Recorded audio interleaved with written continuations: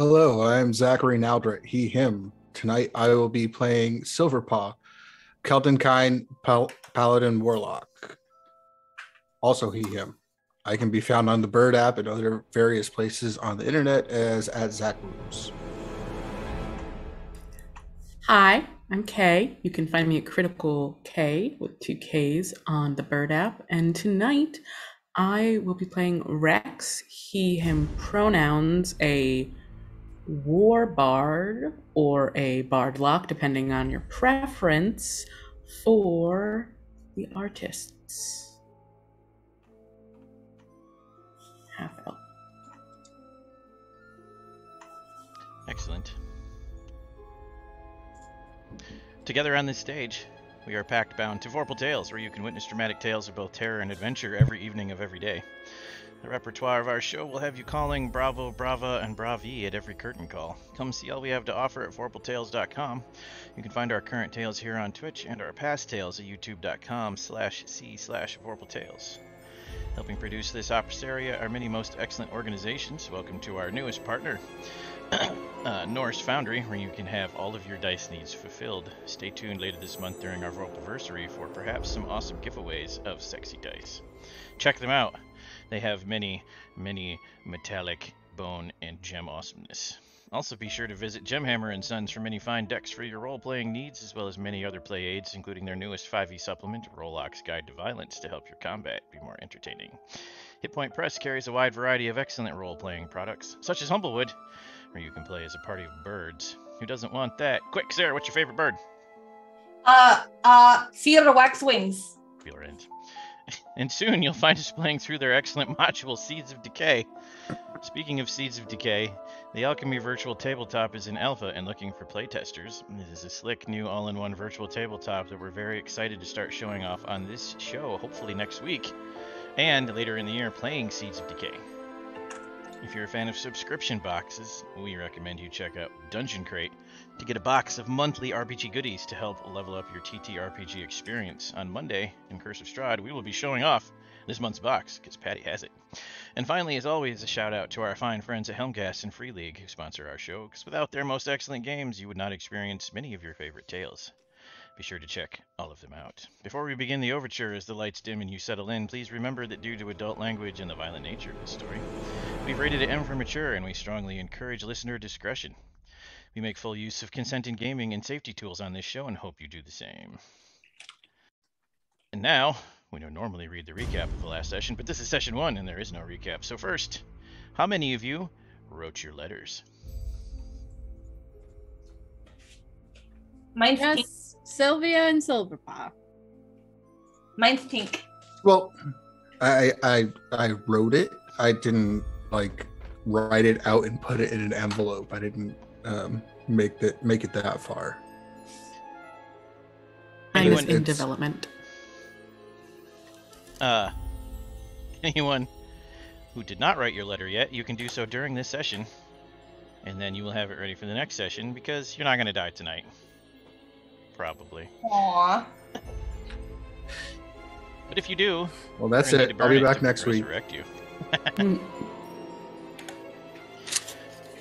Just for the record, Tyler, I was trying to write down the name of my patron when you asked me my favorite bird, and I almost wrote down patron of Cedar Waxwings.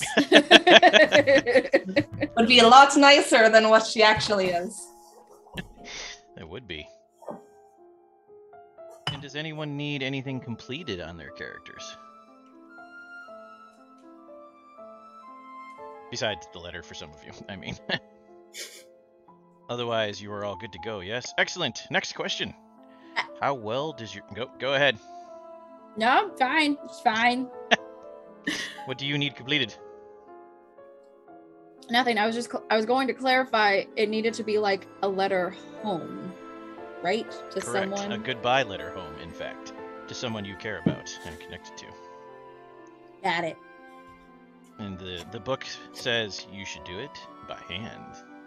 Dear mother, dearest, I am traveling far away. Next. Mommy dearest. how well do you know each other? It could be as a whole, or you could make interpersonal connections 2 or 3 at a time. Once you solve that, we will discuss what you may or may not know about each other. And then I will tell you how our tale begins. D4 or D8, one of the two.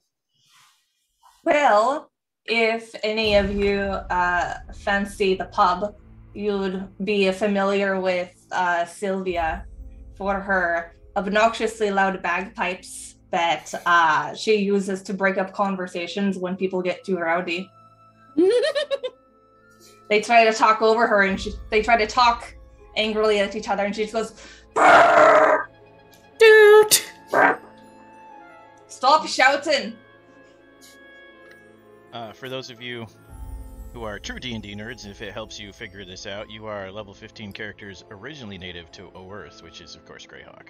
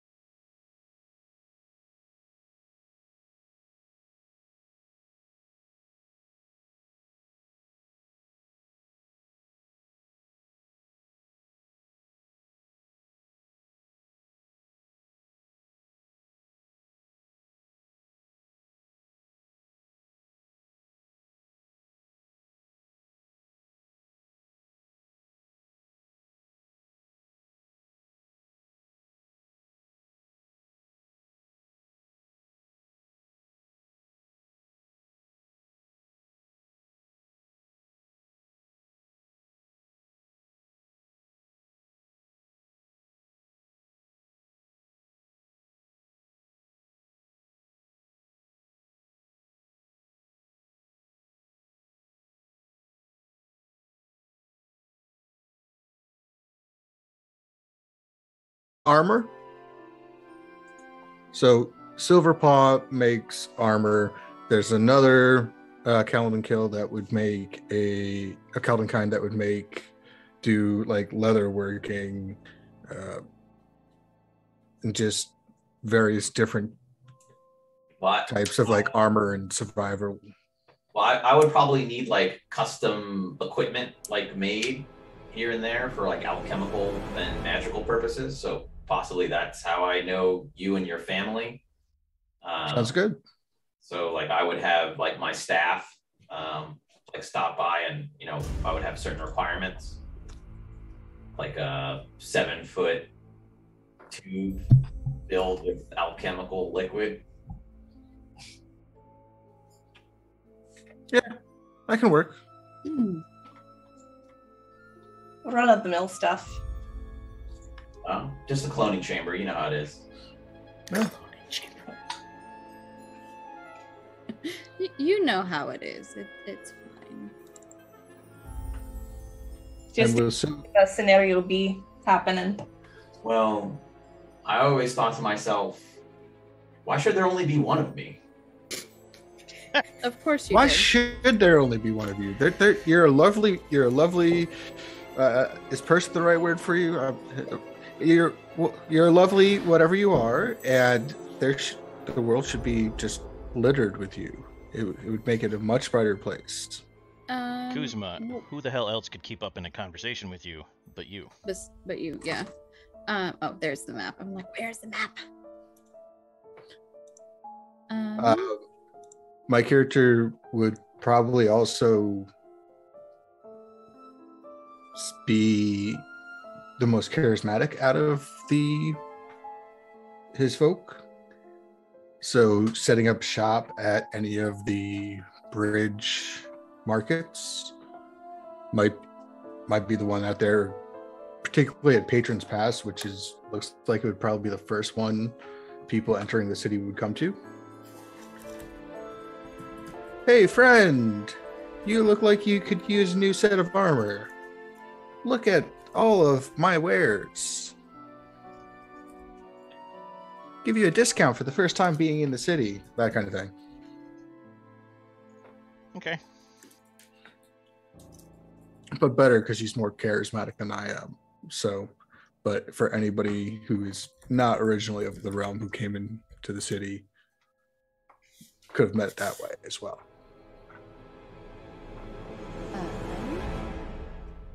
I would say Hanera meets most people through a little joint effort tavern he has that is closer. It's not at the beginning of the city. It's more closer to the end of the city near the Well of Souls.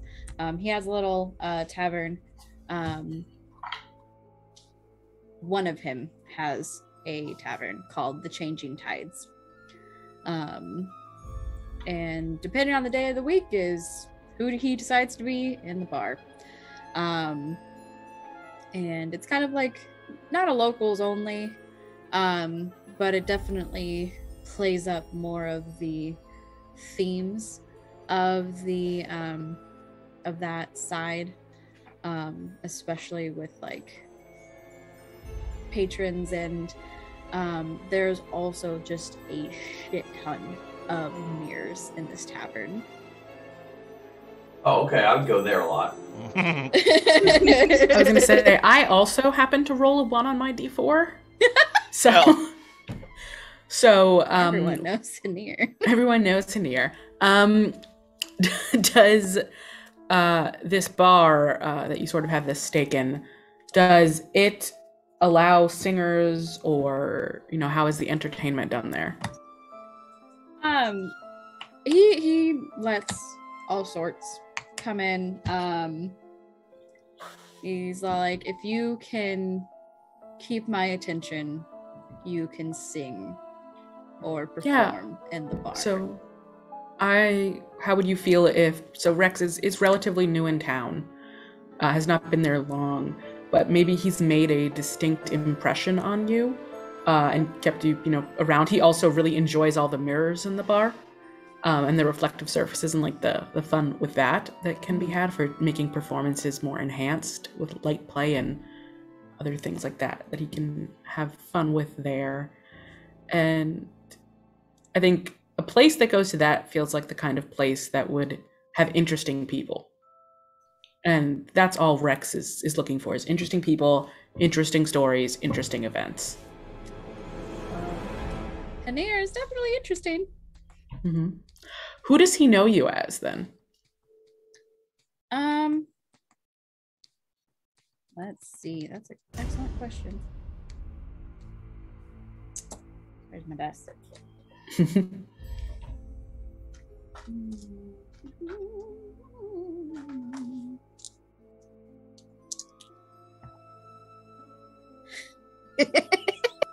I rolled 100% on a 200.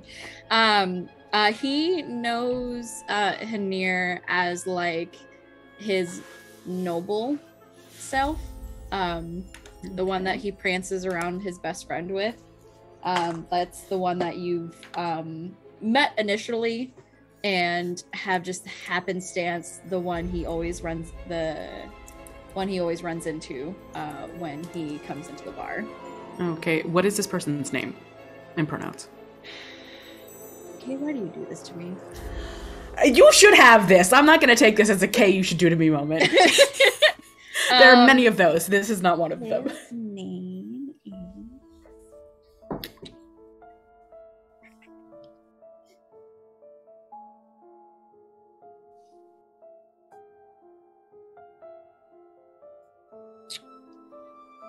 his name is Salvador. Salvador? Mm-hmm. He, him, and what race are they? What do they look like? He is more human. He's more human. He is human. A darker skin complexion, beautiful tan, striking green eyes. Oh, this was Tall Rex. Yeah. So. Okay. Awesome. Yeah. So then I know Salvador, and I am smitten with your bar because it is the most interesting place here to start and find other people who are interesting. Mm-hmm.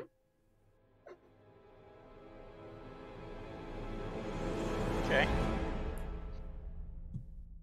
Who's next? Okay. I rolled a 1 and a 2. So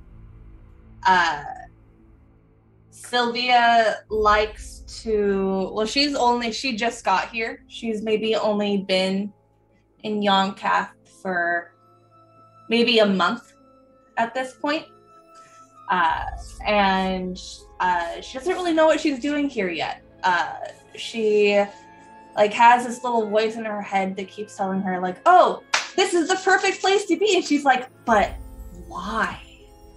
And so I think that she believes that she and Hamir are like destined to do something together. Because I think Sylvia was at the bar that I can't remember the name of. Not Changing Tides. The Hole in the Wall. The Hole in the Wall. Mm-hmm. And I think we got really drunk together one night and you held Sylvia's hair. And she just will not leave you alone now. So you may have like been like, this person is so naive and impressionable, but also like very charismatic and magic. Perfect. So no, and Nair's like, I regret being a gentleman. Well, no. I think it's more of like you figured out how impressionable she is and how like good she is with like her music and her charismatic charm, and so you may have like sent her on like little like not fool's errands, but like sent her to like shake people down that owe you money, but like because she's like very sweet and stuff, like they don't feel like threatened by her of like, hey, could you give this guy his money now, please, thank you. So you've been like, cinnamon bunned to death. Yeah, she just like cuted them into handing over their wallets for you. I love it. And then the other one I rolled was for Kuzma. How long has Kuzma been in Youngcap, and what's he been up to? Well, Kuzma lives an aristocratic lifestyle, but also travels around. So I assume I have some like property here, possibly like a townhome or something. Mm-hmm. Yeah, What? I said, yeah, I'm good with that. At level 15, you should all have a keep, finger quotes, so you can have whatever kind of property you want, except no full castles. Yeah, so I've got a townhouse, kind of like with a garden and like a wall. It's a bit private. I'm part of a gathering of like-minded people. We often have parties at this townhouse. It's I don't really know the best way to put it. It's kind of like a hedonistic death cult. That's the best way to put it, I think. Yeah. So we have, parties there. So maybe you may have been invited to that party as long as you leave your bagpipe at the door. That's fine, because she also has the dulcimer. Better. That's better. Dulcimer is much better than a bagpipe at these kind of parties. We don't want people to get the wrong idea. Maybe like when the party is over, you can use the bagpipes. Yeah. Well, she can reanimate things. So maybe she like reanimated some of the people that were like so drunk they passed out. But reanimate? Like, well, her what's the spell? It's one of my creation spells. You mean like make their bodies or their clothing move? Something like that, yeah. It's oh man. What's the name of the dumb spell? Yeah, animate object, I think. I think I'm thinking of animate object. I can animate a dead body, It's technically an object at that point, right? As a necromancer, I'm gonna say don't do that. Okay, all right, I'll say, or the other. Please don't animate, any of my guests. Do not the guest. Okay, well, I think that Sylvia would be a little freaked out by that, but that's chill. She like came back and everyone was dead. No, I mean we don't kill people. You just called yourself a hedonistic death cult. Well, after they die, then we, animate their bodies, but they don't die at the parties. Gosh, oh, okay. What do you think we are? They walked to the door dead. It was okay. It's okay. Like there's like a little height measure at the door. It's like you must be this dead to enter. I'll give you the pamphlet and I'll describe all the details to you later. Just nobody dies at the parties. They're just parties. All right. But there are dead just people. Parties. Yeah. All right. Well then, yeah. Like I've been to one of your parties once. It was an interesting time, and I'll have to think further on it. But she went once. You kind of freak her out now, but every time she like sees you, she's like, "Oh, hi, how are you doing? 6 feet away from me, please."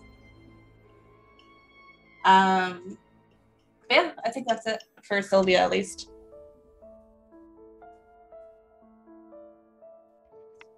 You're next. Yeah, well, I know Silverpaw and his family. And Rex, you're a bard?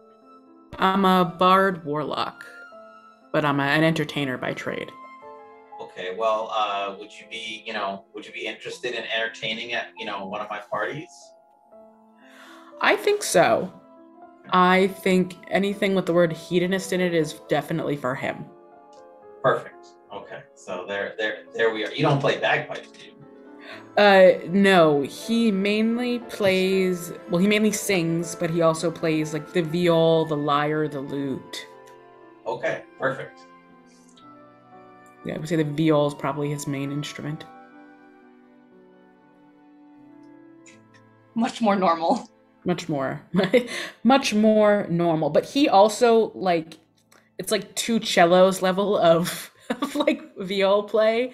It's not necessarily always traditional. There's a lot of striking in it. Yeah, like the Cello Brothers Thunderstruck cover. Mm-hmm. Yep, exactly. Also, I'd like to point out, it's like Rachel said, no one dies at Disneyland. No one dies at Disneyland.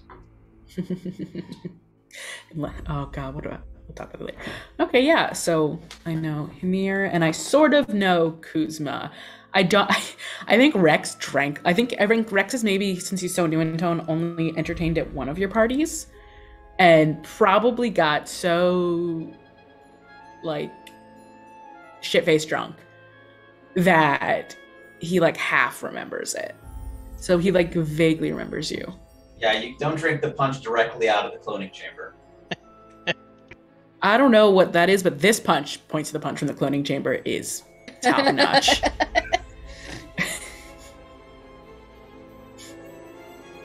Like, this stuff is good. Sylvia will hold your hair. Rex does not need his hair held. He holds his own. It's also too short for that, but he appreciates the gesture. And he probably hits on you. Who wouldn't? Two bards in a room. It's 0 feet apart because they're both extremely horny and charismatic. Yeah, charismatic.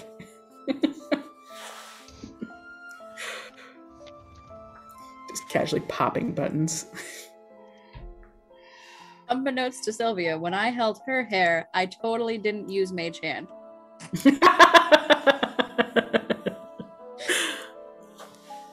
That reminds me of this. Comic of like a woman like throwing up into the toilet, and like her friend has like stuck like a glove onto the end of a broom and is like using it to pat her back.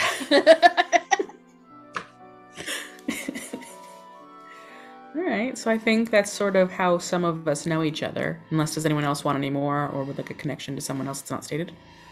Well, Zach didn't roll his dice. I did. I thought Zach did. I do. He got Oh, you Hymir. did? Yeah, got a 1 for Hymir. They hang out at the same local bar. Ah, right. Okay. A lot of us rolled 1s, so we'll see how. We're just getting our 1s out of the way, is what I'm hoping. It's just because I am so important. Mm-hmm. It's so simple. Okay. So Tyler. Connections are set, and I think you've done a good job of showing off your connections to each other. So I think we can begin the story. Ooh. Time is an interesting concept. Invented by mortals. They toil away inside their little bubble, confined in its boundaries, tirelessly tracking the ever-turning sun. They note the passing moments. They add the days, the weeks, the years.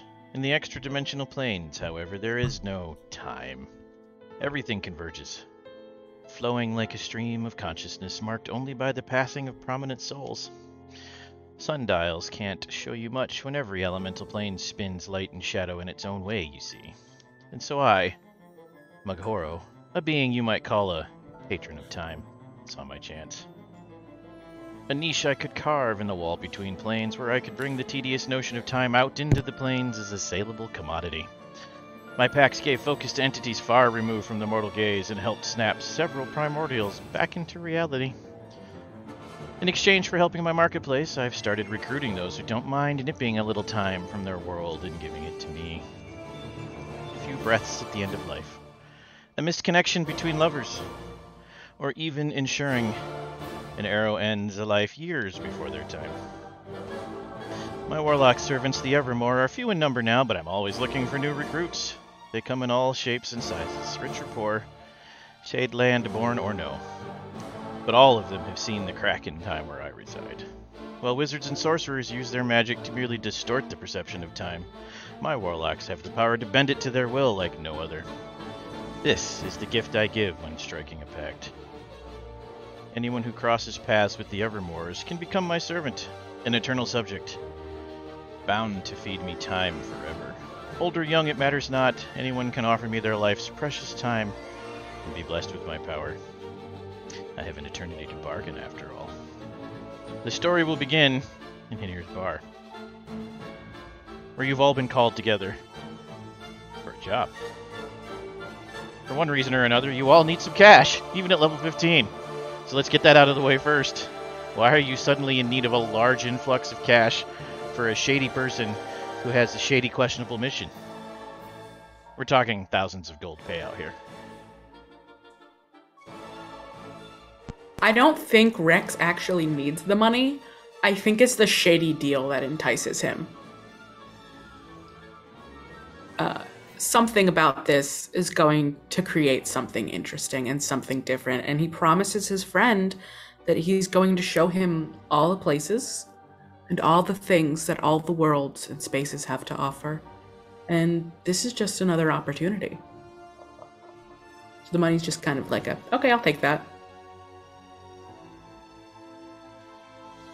So no shit, there I was. There was a family in need, and I gave them everything I had, my poor bleeding heart. I just gave them thousands of gold coins, and then suddenly I remembered that I have to feed my donkey. So now I'm here. Yeah, She's that a sounds sweet about girl. right. She's a sweet girl. She doesn't eat a lot, but I do. I need to feed myself too.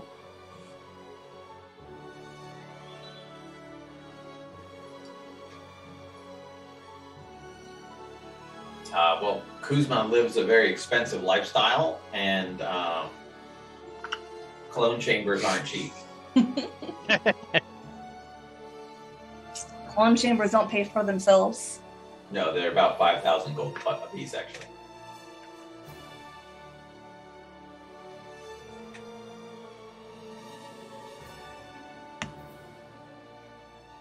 Hinir and Silverpaw, what you got? Amir is prepping for a task from his patron. And while he could probably illusion the things that he needs, purchasing them is probably better for the success of such a thing.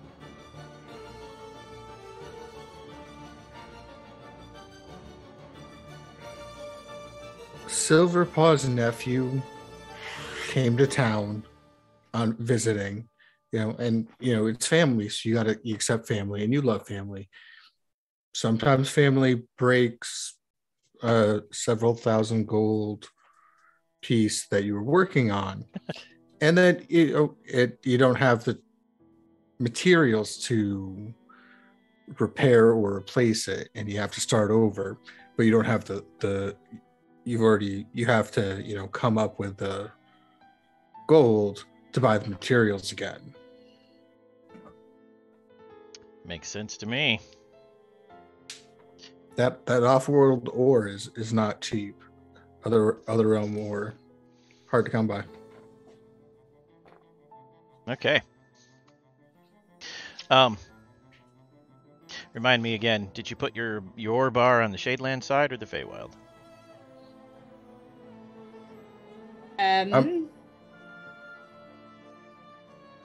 Is that for me or Silverpaw? Hinir, this is Hinir's bar that you have an investment in. If you're tailoring it to your character's personality, probably Feywild. Okay, the Feywild side. Okay. The streets outside are noisy, hustle and bustle. It's a blustery fall day, at least in the morning. By afternoon, it's a warm spring evening. And by night, it's probably cold and windy and might snow a little. Chaos. Noise, confusion, like any big city. But in a good way. It's actually kind of relaxing somehow. That's what it's like outside the bar. Inside the bar, it's a riot of color and colorful personalities. There may have already been 2 bar fights tonight. Luckily, the Other people who are invested in this bar also have high-level magical power and have invested in a "oh shit" button that essentially fires anti-magic fields all over the place when necessary to shut down any kind of fight that might destroy the bar and or half the block. So, it is a relatively safe place to meet for such things. It is neutral ground for colorful personalities. It's also a safe place to duck into and grab a drink when it's late at night and warlocks are on the prowl for new souls to bargain with, like yours. So, you're all sitting around a table in a dark corner, like Aragorn in Lord of the Rings at the beginning, waiting for your shady future employer to show up that you do not know who it is. The scene is yours.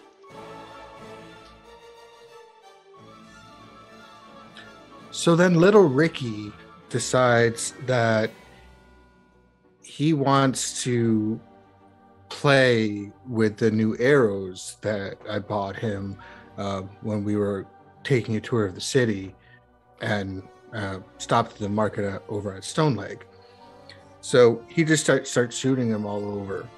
And he's not a good shot. This was not a bow made for a Calden kind that he has. His claws caught on the bowstring.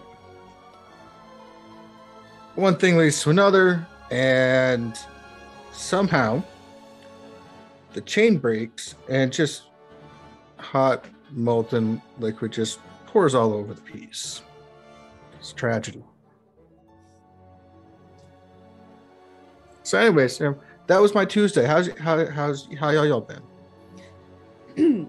So I think as you're telling this story, Rex is just lightly playing his viol, like sad violin music to accompany this story. Henir had stepped away momentarily. You see him behind the bar where he just like lightly peruses like the top of the top shelf. And a bottle slowly floats down to his hand. And he has like 1, 2, 3, 4, 5 glasses follow behind him, and he sets a pristine bottle of something expensive in the middle of the table, and all the glasses go around to everyone. 5 glasses of Sneaky Spring prepared themselves for you, a cocktail local to the area that includes blood orange gin, vodka, cranberry juice, lemonade, and lemon juice. Very high-end gin and vodka, of course. It's Sylvia. Go on. Why don't we drink our sorrows away? Sylvia had her head on the table. She held out her hand for the glass, and she goes, "Oh, I don't know if I can do another one. Last night was real rough on me, love." The smell, though, is Sylvia. somehow very enticing. Almost like you want to drink it even if you don't want to. That's true for all of you. Oh, Sylvia, you know you always have one more left in you. Whatever your favorite scent is what this drink smells like. It's a favorite food scent.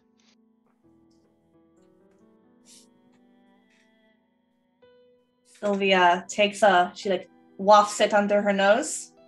She goes, "No one could make it like she did." And she'll toast to the party. Say, "For what comes next," yes? For what For comes adventure. next? Does anyone not drink? Oh no. Rex is gonna take a minute and see what happens. They all look very satisfied and happy, a little bit daydreamy. Silverpaw just- is. Go for it. Go ahead. And He's just gonna- specifically, Kuzma's cheeks flush, the paleness fades. Rex will loll his head to the side and just, "Friend, should I drink it? They look happy. Would it make you happy if I drank it?" You should drink it and bring some to us as a sacrifice. You know where, which you would. So I'll take a sip of half of it. I'll drink half.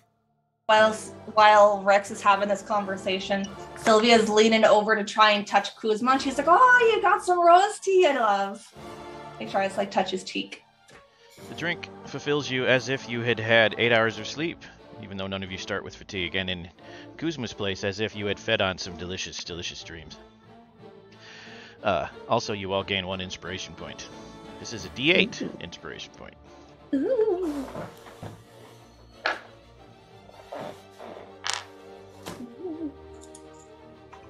In case you missed it, Hinir, D8 inspiration point, and it's as if you had slept for a whole night. Awesome sauce.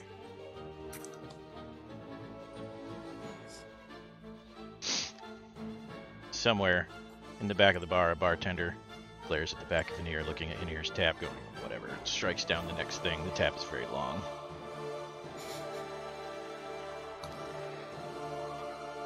I'm gonna empty my side flask and just pour the other half of this drink into it. The Red Hearth is the place, which we will get into later, after we do our intro adventure, where one can make sacrifices to one's patrons. Also, fun side note for the players and audience who don't have a copy of Red Opera, all of these local cuisines, they have recipes you can make IRL for them, including the drink we just described. It sounds good.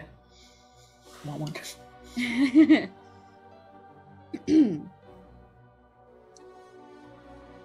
So Silverpaw will try to kind of just take a sip, but it doesn't quite work that way because he's a bear folk.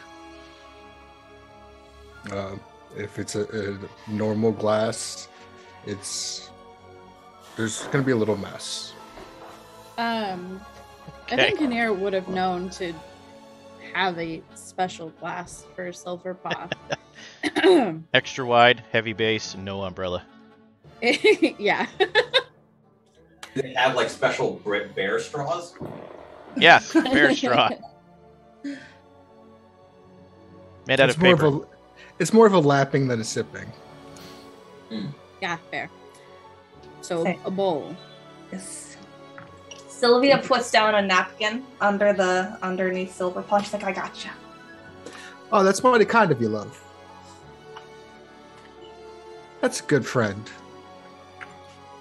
Oh yes, happy to help anyone in need. So tell me, did you turn this relative of yours into mittens and just not sell those to make up the cash difference?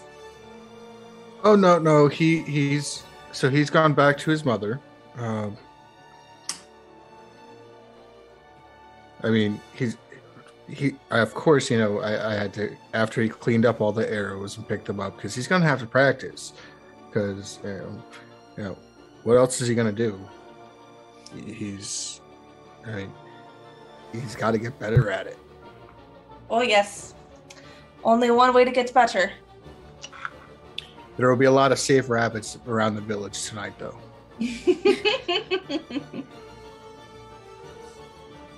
Suddenly, the temperature drops. Anybody have Detect Magic as a cantrip or the ability to use it at will as a warlock? I'm sure Detect Kuzma magic? does. Detect magic is not a Detect cantrip. magic. Detect, yes. I heard tech magic, and I was just like, what? I have detect magic, but it's not a cantrip. Okay. Can I just Eldritch Blast it? Yeah, I have it as a ritual. Okay. Yeah. I don't. I have nope. I have dispel magic. So no to Silverpaw, no to Hinir, no to Sylvia, correct? Correct. So Rex and Kuzma, you can feel incoming conjuration magic, but it's not hostile. I just look at Kuzma and I say, someone's coming. Did you invite a friend? Well, it's. Oh no, I only make people come on purpose. Whoa! Sylvia says out loud. And Rex just absolutely smiles at you. Ooh, and we got says, a badass over here. The air shimmers, and out steps 2 people.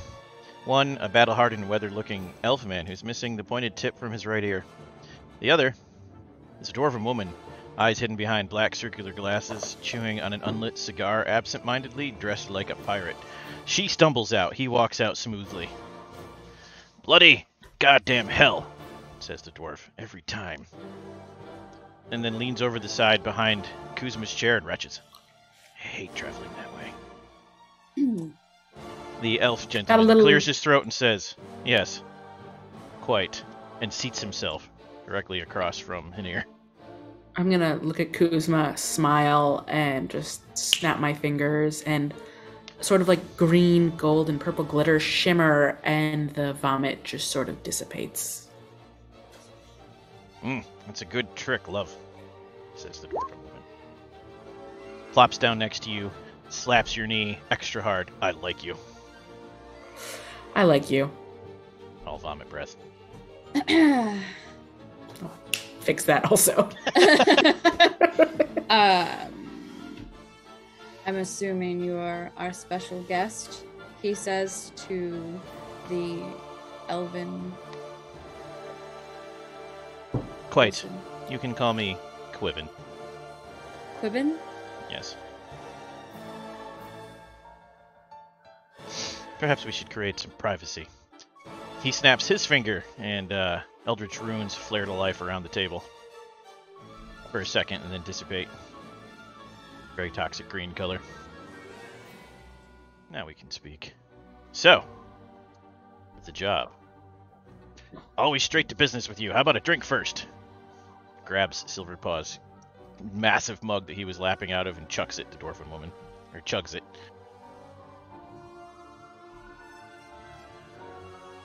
So what be your names? Starting with you, cutie, pointing at Kuzma.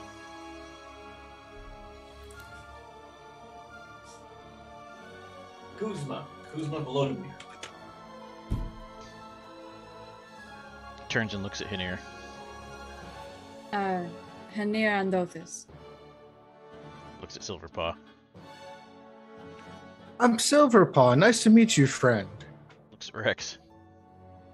Just Rex. Looks at Sylvia.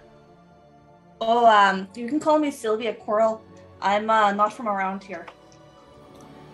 Pleased to meet you all. My name is Corin. Grabs Silverpaw's hand and gives you a firm, bear-like shake.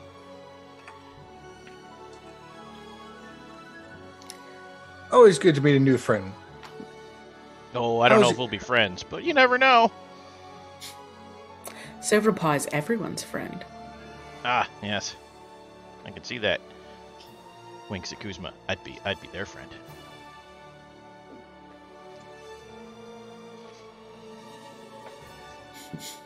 The elf clears his throat in the moment of awkward silence. So, will we talk work? Let's talk adventure. Oh, it will be that. It will be that. Smirks. He looks at you expectantly, like you had more to, like he thought you had more to say, Rex. Well, if you're ready, we're ready. Huh, It needs to be interesting. Adventure. Excellent. You see, something weird. And I use that word with all the emphasis you might think for this town, looks around, is happening. Something very strange.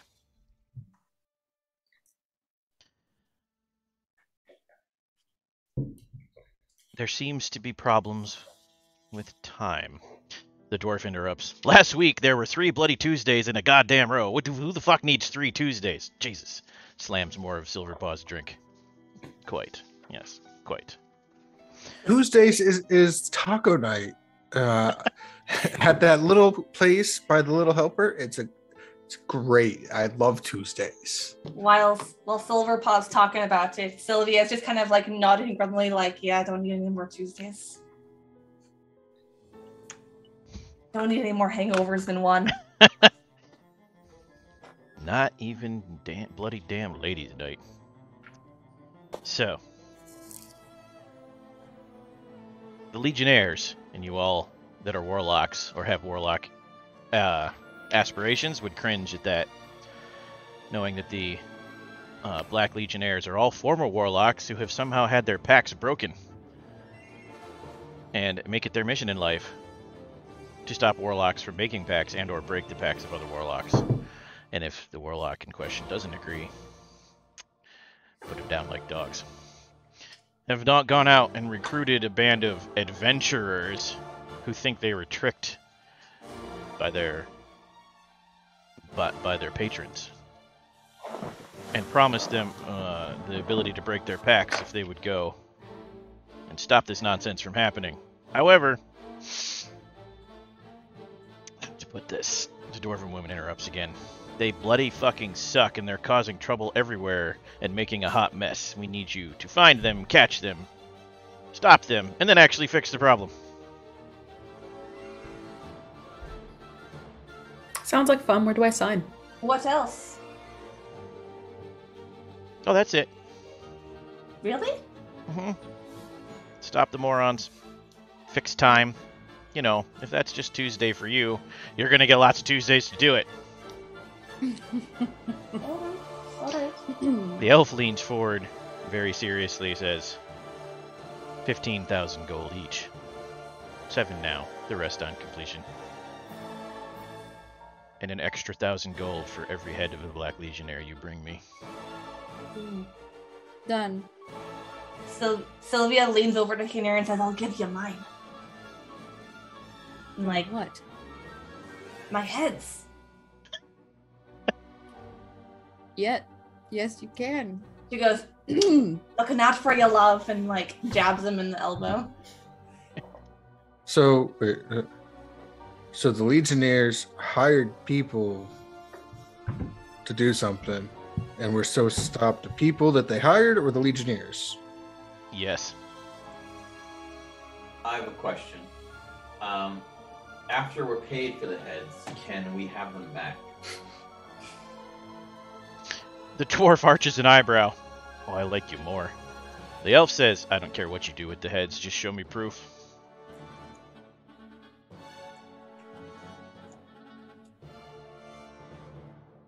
So, I mean, just this is for the table, I guess. I would be willing to buy your heads as well once we paid for the heads. So, just Sure. like just I can sell them twice. okay, fair. I mean, I'd give them maybe half price for what they're offering, but still, you're getting paid extra. That's acceptable to me. Oh, very good. Do you have things that aren't gold for the heads? Who, me? No. I mean, if you do too, sure, but I'm asking our friend here. Didn't... Corin, do you have anything fun? You look like you have fun things. What do you consider fun? Heads? They weren't talking to me. Something different, something unique, something that's not so paltry. I mean, everyone pays you in gold. The dwarf looks at him, and he looks at her, and you can tell from their facial tics that they're having a telepathic conversation. The dwarf smirks and shrugs as if, sure, why the fuck not? He leans forward and looks at Rex, but he's talking to all of you. Sure. Bring me at least 5 Legionnaire heads. And I'll throw in a special reward to boot. Access to the Well of Souls for 1 hour. What the heck is that? You as the characters, not necessarily players, would know the Well of Souls is the place where all of the patrons in existence can communicate with the world. It's the most sought-after, coveted place in Yonkath.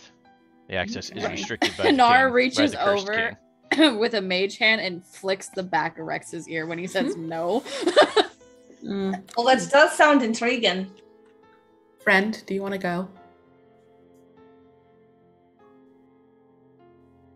A different voice answers. Almost like a cacophony of the male and female and other. Yes, you should come visit us, Rex. Okay, yeah, then I'll do that one. That works. 5 heads. Can I get if so? It's like multiplication. So if I bring you 10 heads, 2 hours. Only 1. Even I have limited access. Okay, you only get 5 heads.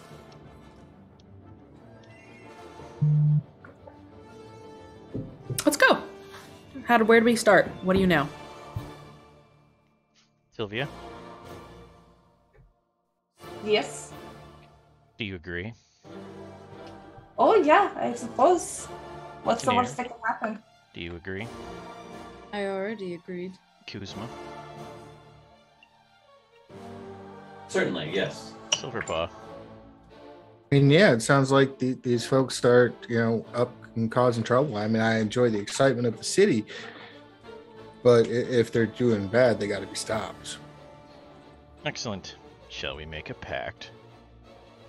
I have one extra possible kicker for this. Yes. Could I be paid 20,000 gold? And no access to the well?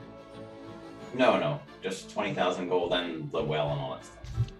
He just gives you a look. Go ahead and roll persuasion.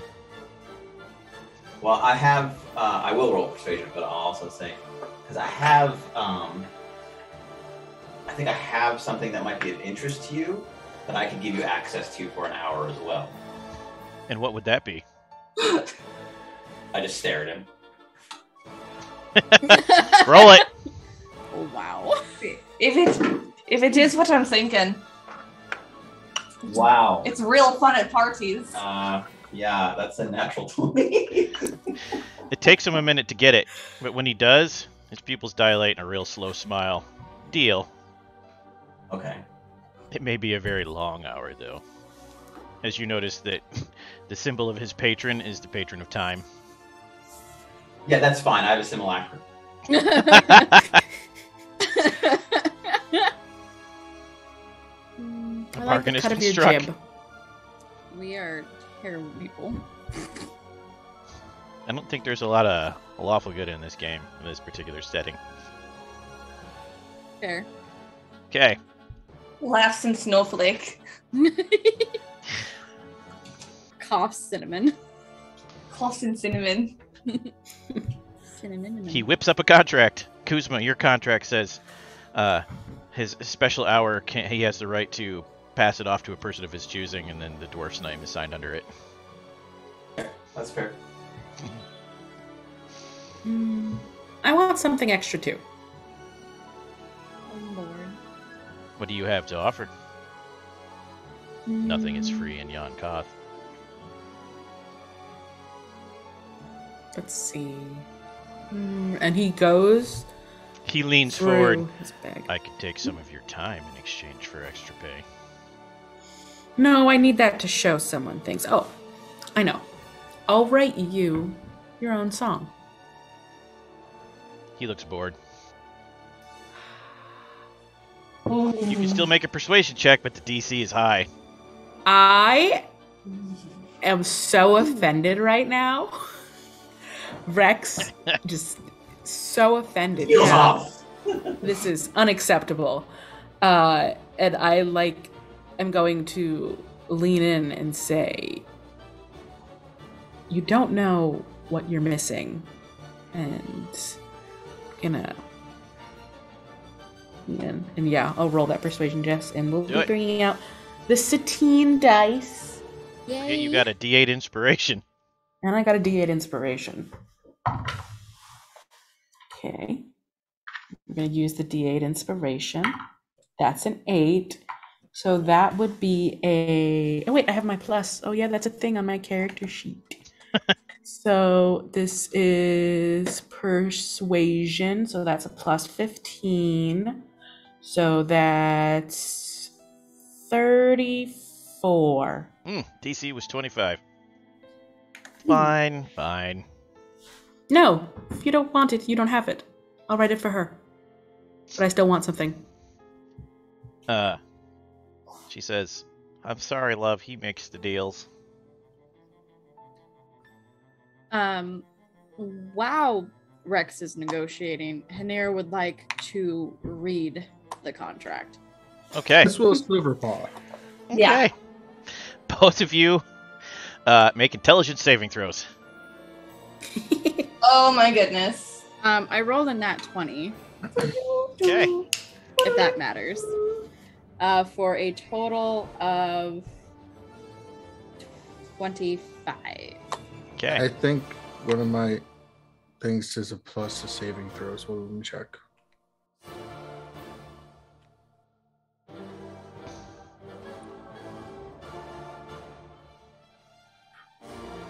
Oh, maybe I'm wrong. Perhaps if your song is as good as you promise, Bard, I can use it as leverage in the castle. No. Oh, yep. So, whenever someone within 10 feet of me has to make a saving throw, the creature gains a bonus to the saving throw equal to my charisma modifier. Yeah. Well, Hanir gets that. Doesn't need it. Got a natural 20, but still gets it. Woo. So that means anybody at the table has the +5. That's so lit. Mm-hmm. That's pretty good. Pretty PogChamp, if I do say so myself. So that was an intelligence saving throw? Yep. So I got a 15. 15. Looks fine to you, Silverpaw. Since my patron is the time patron, does the name pop up? It does, in several places. Now, I will tell you, even though you didn't make the save with the 15, that there is no time fuckery in this contract.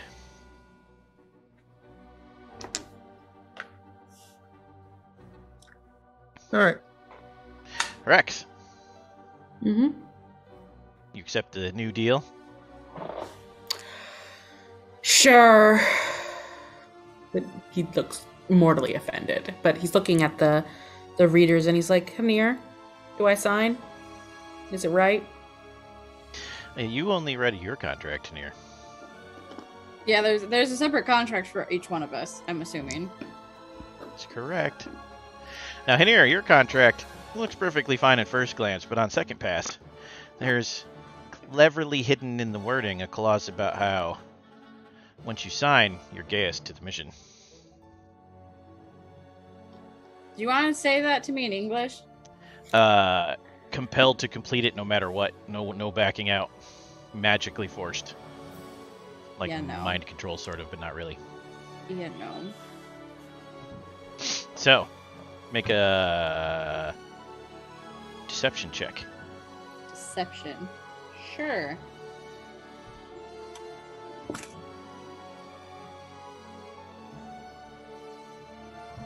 I'll throw my bardic inspiration on top of this. Okay.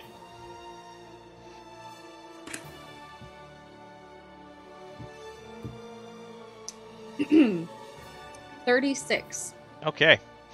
Fast talk commences between Hanir and the elf, Quiven, and you're all mightily impressed, even you bards, with this fast talk. But Hanir, you get the upper hand, and your contract is now repaired.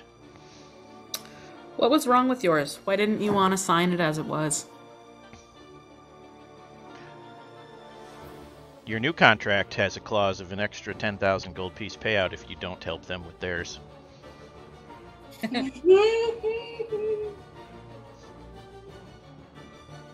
You spelled my name wrong.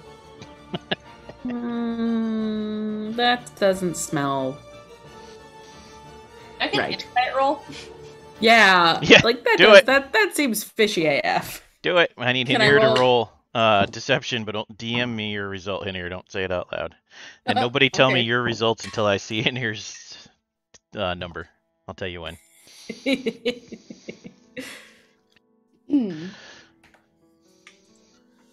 Silverpaw, when Hanir says that, is going to go back over his contract to make sure Silverpaw is spelled right. Okay, Rex and Sylvia, you can give me your results now. 26. 26. Rex? 5. Yeah, it was definitely, that's what it was. It was So all spelled about the wrong. name. You're guessing there must have been something magical about the name, because, you know, that's a thing. Drew names can get you in a lot of trouble, and Hanir Yeah. is a tiefling, so seems legit. Maybe they were trying to use it against him. Ooh. Okay. Silverpaw, your name is correct. Silverpaw signs it. I'm so sorry, Silverback. Silverpaw, you sign it. It is not a gay S on yours. There's something different for all of you. Sylvia, like, she kind of like sits there and she's like watching everyone go down the line while they're signing, and when it finally comes down to her, she looks at it and she goes, "Am I allowed to do this twice?" The dwarf says, "What do you mean? Twice?" Sorry, that wasn't for you. And Sylvia kind of like looks up, like, "Are you there, God? It's me, Sylvia." What is it you want to do twice? Sylvia's not a warlock, so she, like, when they said, "Can we make a pact?" She's thinking, Oh, that's just what people say here when they're being like, we're going to write a binding contract. okay, but she still asks, like, "Am I allowed to do this twice?" Yes. Okay. Yes, you are. All right. She goes, "Okay." This is not secretly the time patron in disguise. Do not worry. Yeah. That's later. Yeah, she signs it, and she has like cute little like. Actually, she has like her own pen. She has like her own little feather quill, Or she does. and she like signs it in perfect like cursive, and she like dots her I with a heart. You signed it with your own pen, you say. Yes. Your loophole does not catch you. All right. Kuzma, that leaves you. Yeah, is there anything obviously wrong with mine? I guess I just like read through it. I'm not gonna, sign it just blind. But Deception check. what is it? Perception or deception? Deception. Deception. Or insight, whichever's better. And for Sylvia, using your own pen bypassed the catch in yours. Can I read mine also? Yes. Like, I want to check. Same I roll. want to check if my name is wrong, but they messed up in yours. Natural 20. Yeah, I rolled Brilliant. I rolled a natural one. A natural 1. Kuzma, everything's fine. All right, yeah, I sign it. Okay. Rex, Yeah. there is a clause in yours. If the royalty and the palace enjoy the song that you write for this guy, you're required to write them a new song every quarter for the rest of your natural life. And every consecutive song must be better than the previous. I mean, every song I write is phenomenal, but this won't do. And I just like point. All right. Deception. Deception. You already gave me a nat 20. I'm going to give you a break. Kate Welsh dice. Okay. I'm going to be 2 seconds. Okay.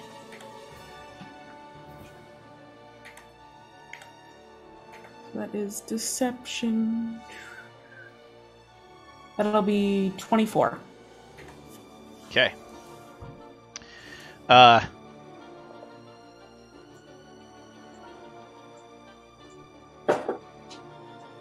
You come to an impasse in the form of you can't convince him to leave nothing out, but he also can't trick you into something terrible.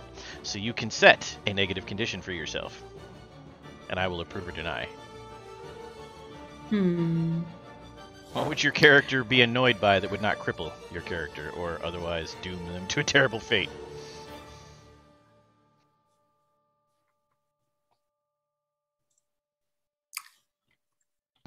You can have my ear tips if I don't succeed.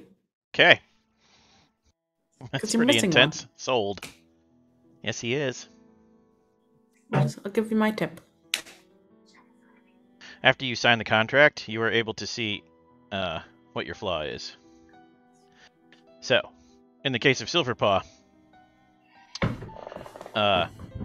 you are now his armorer for the rest of your natural life. For free. In the case of Kuzma, lifetime VIP access to the sex cult. I mean the death cult. I mean the cult. I mean, he could have had that anyway. You regret that when you see how annoying of a VIP customer this guy is. But anyways. Well, to be fair, the clause in the sex cult is you can come to the sex cult as long as you're alive, but once you're dead, then you work. Then you work. Everyone loses. Okay. You agree to take the job. They give you the lead they have, which is recently an evermore, that's the patron, warlock named Sarvish Dunn was killed by his brethren. His imp familiar, Wretch, survived the encounter and is drowning his sorrows at a bar across the way on the Shadelands side of town, the Little Helper. problem is, these so-called heroes are searching for this imp too.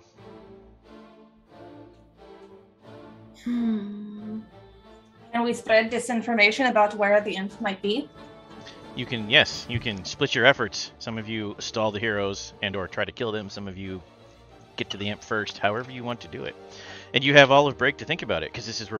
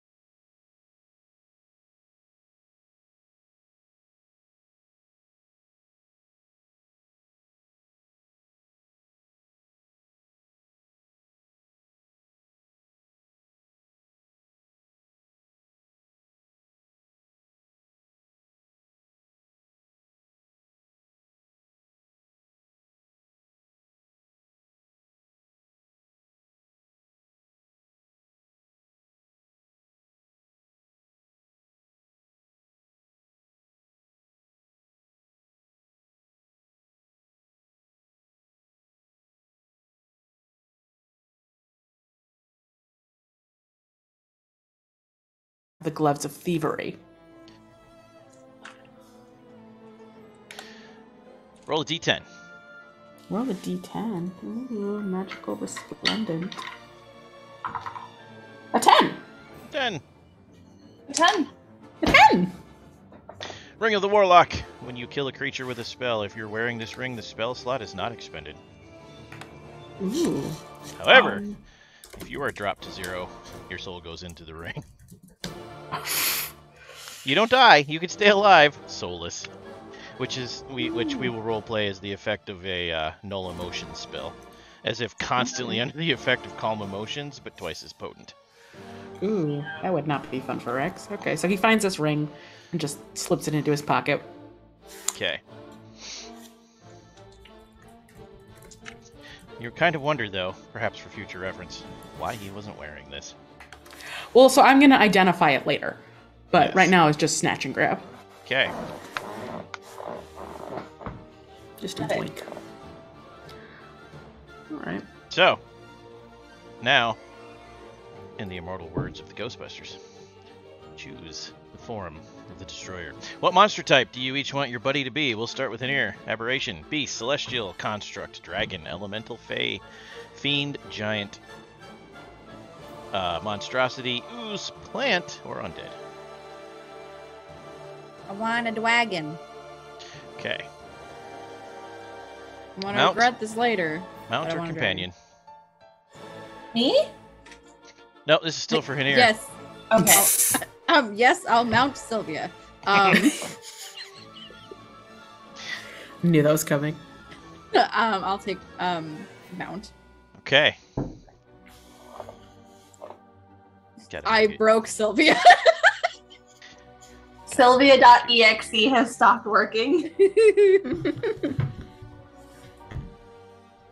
One moment. I must make this weird for you. What? Are you gonna do like an ooze dragon like I saw in that YouTube video that I was watching the other day? I mean, I am using that book, so maybe. It's like a mercury dragon. It's really creepy. Anyway.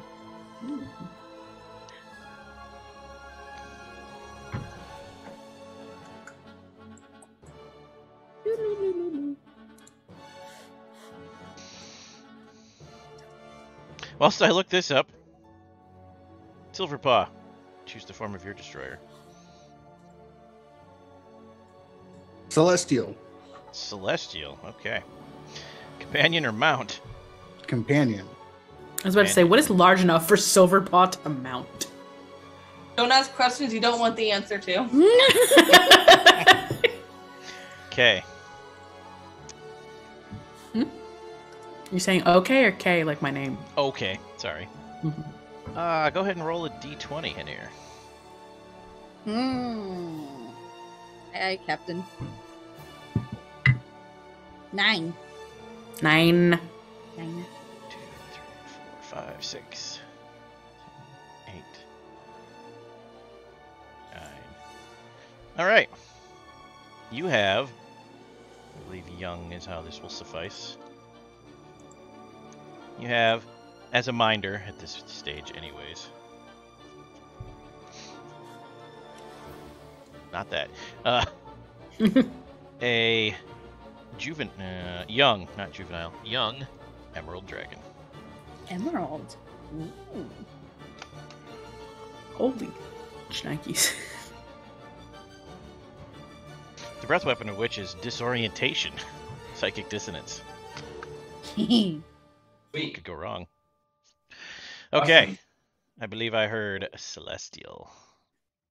You Yes. did. From Silverpaw. And you wanted a companion, not a mount. Yes.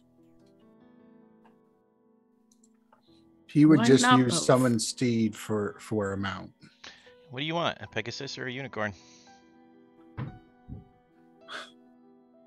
They're not going to be standard.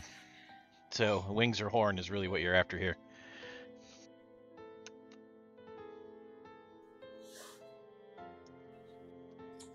Wings. Okay. What's your alignment? You can DM it to me if you don't want to say it out loud. The good. The neutral good. Okay. Concordia Pegasus.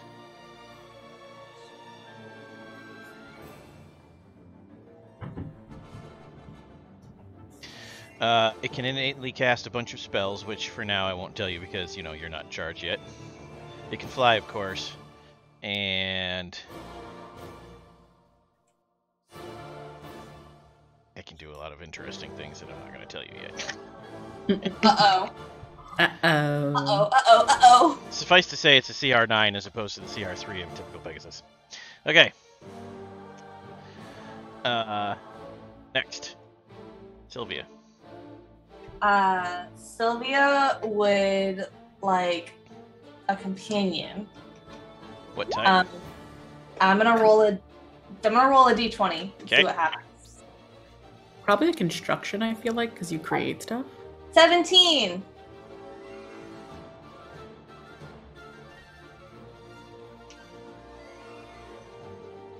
Because Sylvia already has a mount. That actually did land on construct. Yeah, let's fucking go! When the dice tell a story. Woo! Yeah, because Sylvia's already got a mount. Her name is Burrito, and she's a little chestnut donkey.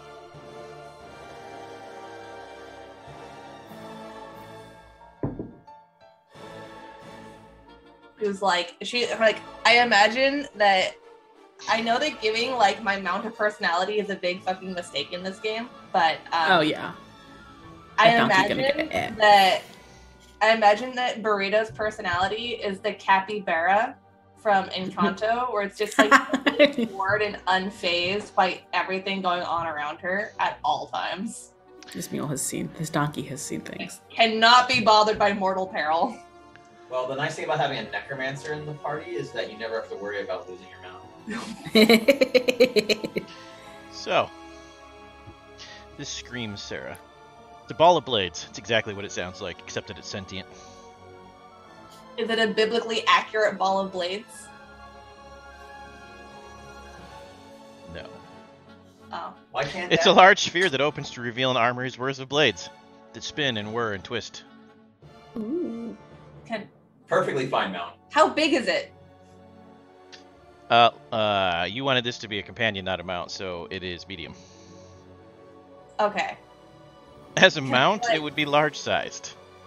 Okay, can I like tuck it under my arm and like Yes. carry it with me? Okay. When it's your friend, yes. All right, I'm carrying it like football style. And I'm like, all right, little one, we're going on an adventure here.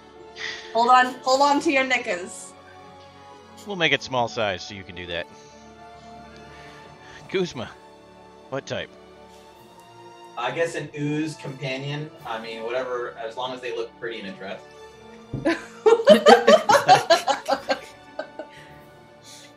An ooze that looks pretty in a dress. Oh no. Or a suit. I mean, Kuzma's cool.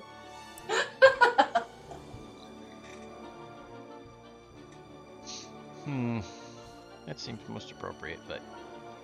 I'm resistant to poison.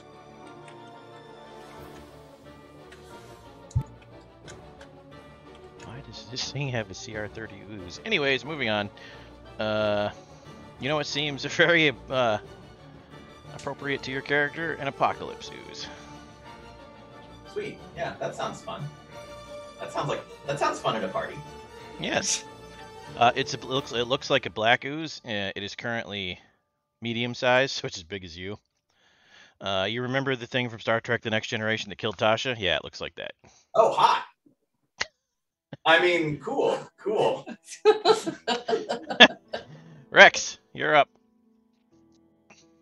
Let's see. Do we want it to lean more towards my current patron or towards what is coming? I assume she's asking the party because I should not be the one to answer that. Oh, I was asking you, but Flip a coin. Spoilers. Flip a coin. Coin, okay. Faye. Okay. Companion or mount? Companion. Companion. Companion mount. Why not both? Make it work, Tyler. It can just be companion. If that's too hard, it can just be companion.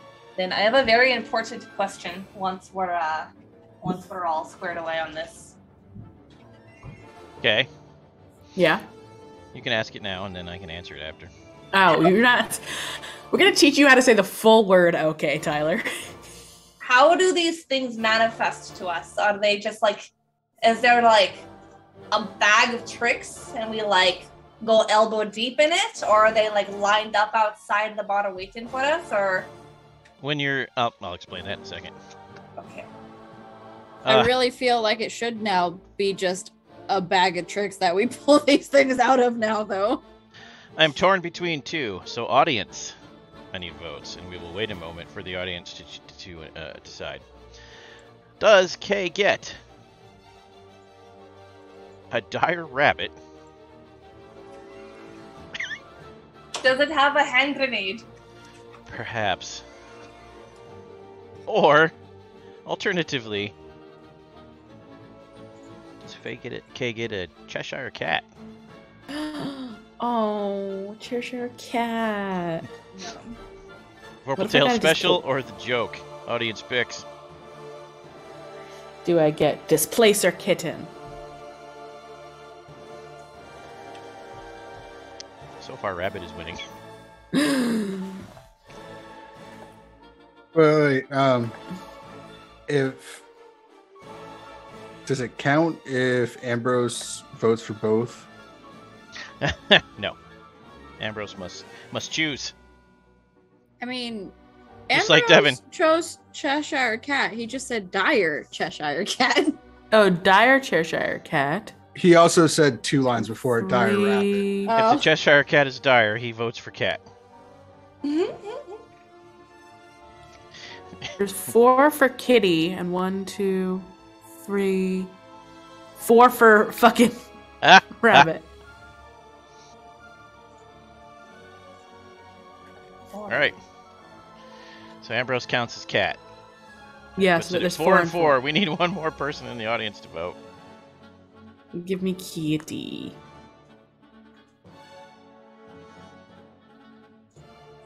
What if the cat hops like a rabbit? Spank My Betty, if you're still there, we need you to break the tie. Oh no, Smack My Betty already voted. Ah, Did he? see it. Oh yeah, he did. Yeah. Dire rabbit. Voted for dire rabbit. Missed it. Bob, break the tie.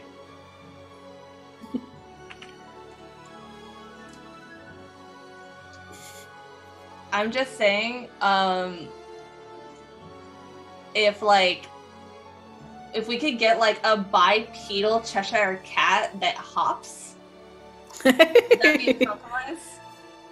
Aw, okay, get the Cheshire kitty. cat it is. Mel broke that tie. Yay, Mel. Okay. A dire rabbit would be cool too, but a Cheshire cat is so iconic. Like a bipedal hopping cat. Why not both? Why Perhaps doesn't one Rex day. just get? Why doesn't Rex just get both a dire rabbit and a cat? Well, then you're gonna have to just get all up in those patrons, huh? Yeah. Patrons are poly, right? We established that poly, last right? session. Yeah. We did, yes. So, what happens is, when, the, elf and the dwarf go to disappear, they teleport out, and as they disappear, your minders appear, one at a time, out of the same, dimension door that appears momentarily. The ball of blades rolls out first. Sylvia, like, she goes like a and, like, covers her hand, like covers her mouth, and she like kneels down, like she like, gets down like on, she like kneels down, and she's like, "Come here, you, come here, come on, bring it in." It rolls over to you. Rolls up, rolls down, like it's looking you up and down critically. And you can hear in your mind chuckling when this happens. 3 daggers pop out. Right. to Before the slowly deck, stand. before like the daggers like jut out, she's like, "Oh, what could it be? Oh, you're feisty. I like you. Come here, you little bugger!" And like picks it up and like tucks it under her arm. Yes, Ambrose, it is. Next, a pile of sludge splatters all over the floor. And then just bubbles for a minute directly in front of Kuzma before it takes a black, bubbly ooze form that is the exact dimensions of Kuzma without the epic hair. And no actual face, just blank. And just looks at you. Kuzma stares at the reflection, and then, like Steve Jobs' face, perfection. It nods slowly. Damn. At least it has good taste. Rex, you just hear chuckling coming from your left shoulder and a faint purring. And every now and then, what feels suspiciously like the annoying whap of a cattail right in your nose. But you can't see anything. I killed someone. It's Karshak. It's Karshak from Welcome to Night Vale. He just without prompting just like scritches towards the left. It doesn't say anything. You just get the chuckling purr continuing. The whapping speeds up a little though. Silverpaw, yours does not appear inside the bar for obvious reasons. I was gonna ask, is it a normal size or is it like small? It is 'cause large it's a to carry companion? you. Neither does Hinear's. This is a companion, not a mount. Yeah, it's a companion for Silverpaw, not a mount. It's still a Pegasus, and it could carry you either way. Oh, looks like one for me, one for you, and none for you two. Yeah. All right, let's go. I don't need a babysitter.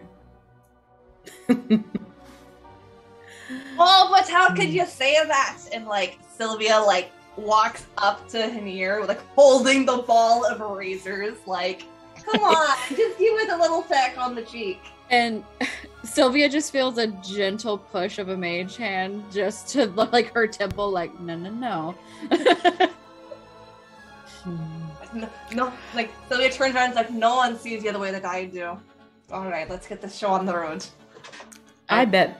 2 There's seconds no I thought you were talking to me and not the blade ball. Oh no, I'm gonna come up with a name for this blade ball. I don't know, I'm gonna call it yet, but I'm working on it. Trust me. When you exit, both Silverpaw and Hinier instinctively know which is waiting for you. The eye contact helps, but this is what Hinier sees in the Discord. Medium-sized at the moment, or large-sized at the moment, sorry. And, Ooh. where is it?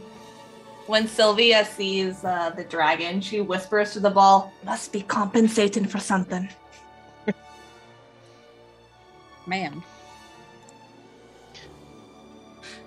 Sylvia like points to the ball, like, "He said it, not me." And this is what Silverpaw sees, without the bridle, without the riding bits.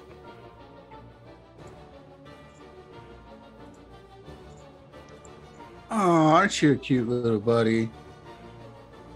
He's gonna stroke the mane. It looks But at you softly. imperiously. Perhaps disapprovingly, but you know. All right, well, buddy, you do what you can to keep up, okay? And he'll summon his mount, hop on, and ride off towards the little helper. Silverpaw just takes off. What do the rest of you do? Which we'll get back to you in a second, Silverpaw.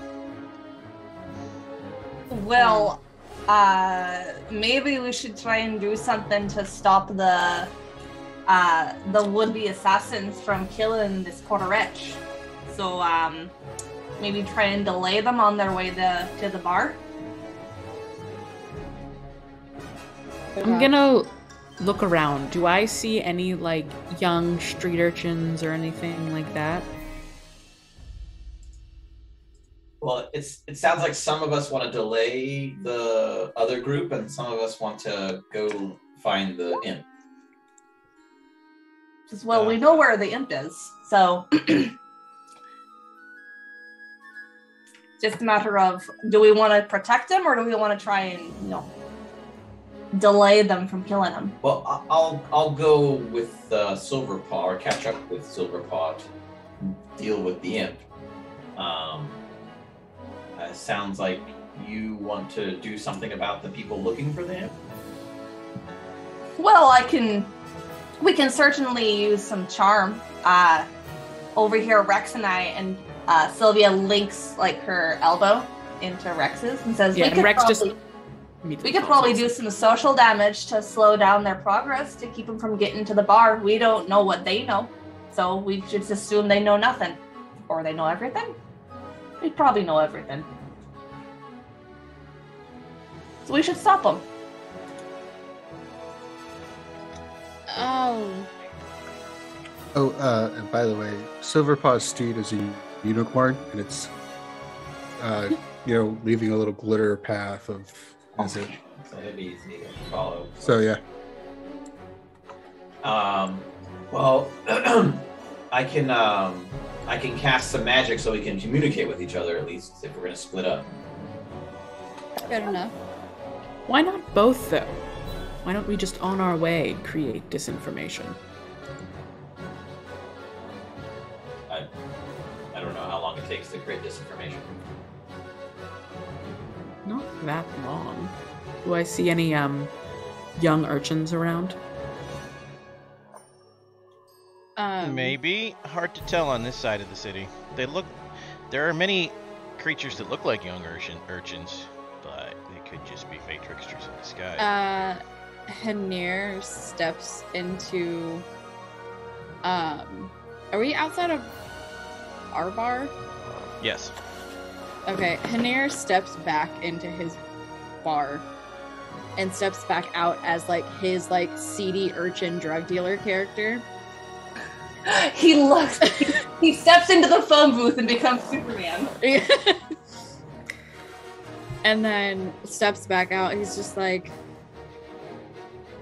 right, you haven't seen this version of me. Anyway, hi, still the same person.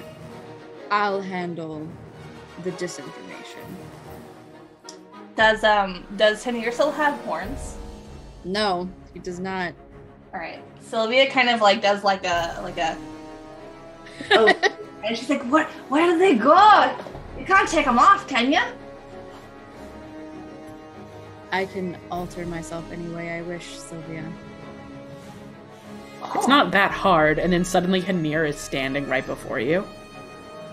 Oh, can I do that? And Sylvia kind of holds her breath and concentrates really hard, and nothing happens. Rex just looks like Hanir right now. What all right, spell did you use? maybe I can't make that happen yet, but we'll get there. I have the Eldritch Evocation. All right. So I guess maybe spread disinformation along the way. But just need you guys there. All right. Let's go, little Butty. And I pick up my ball of blades. Did they give us a description of what this murderous adventure party looked like, by the way? Yes. Okay. I would like to, I guess, roll perception to keep an eye out for them on our journey. Okay. I'm gonna stick with Hanir. Okay.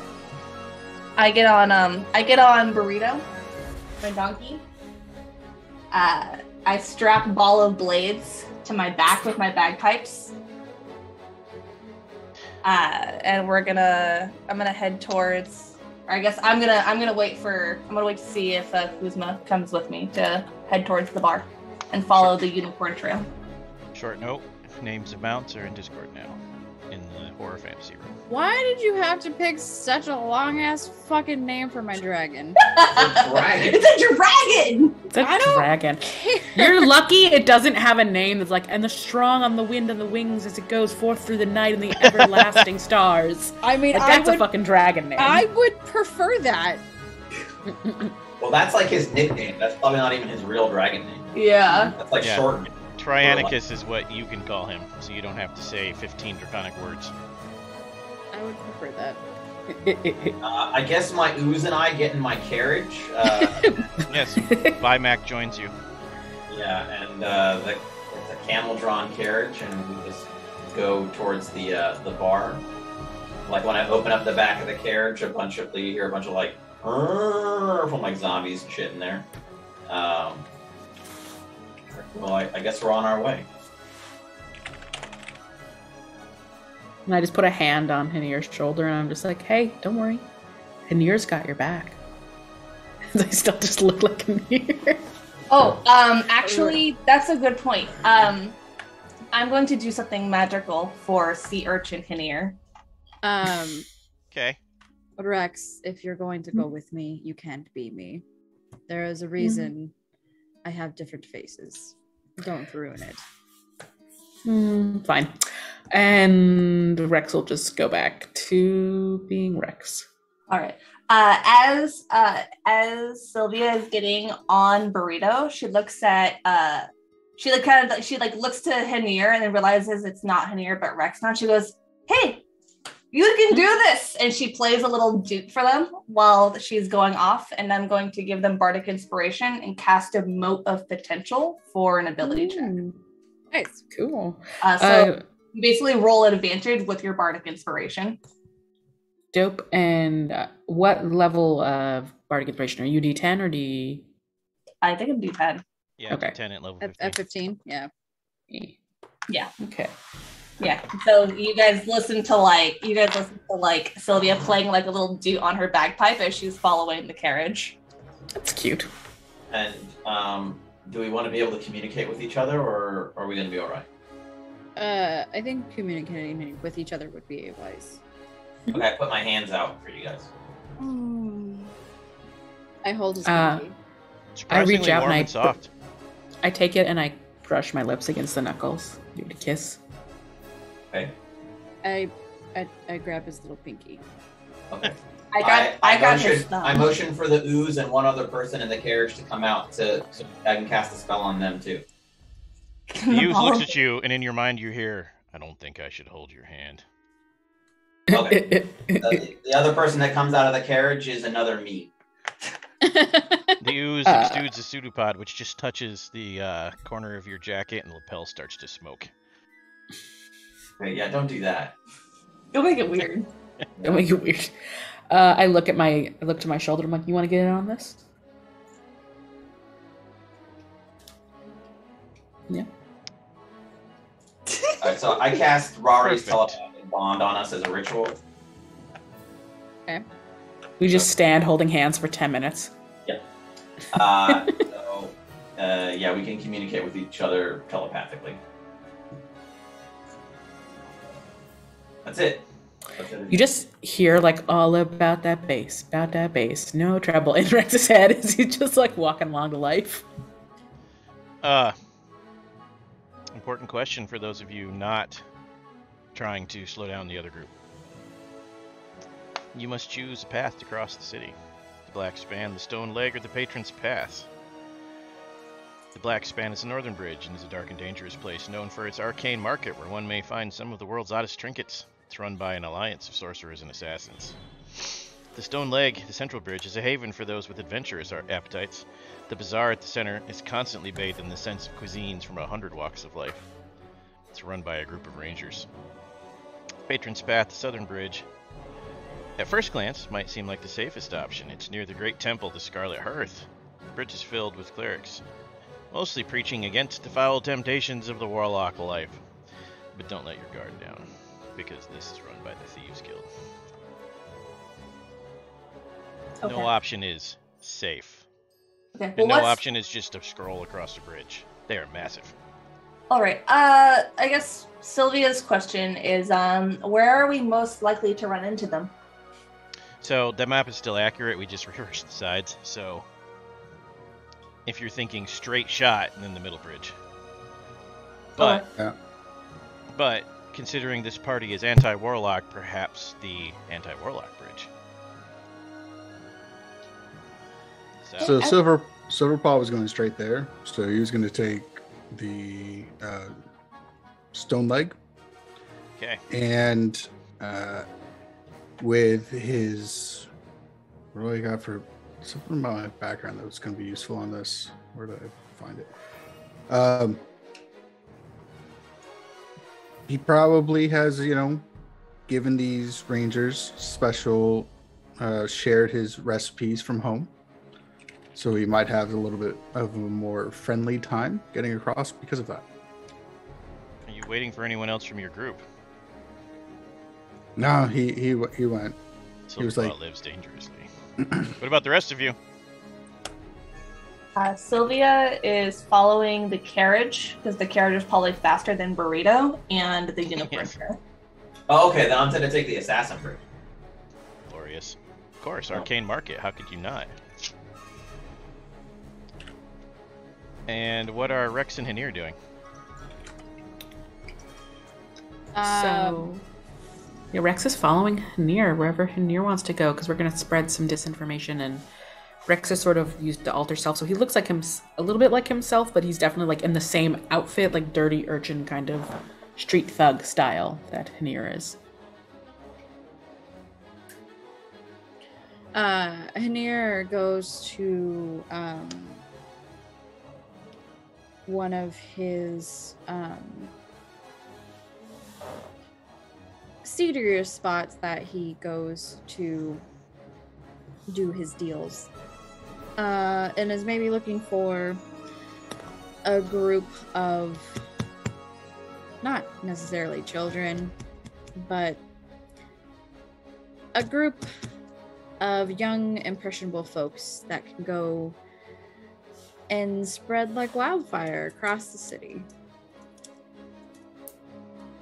Okay.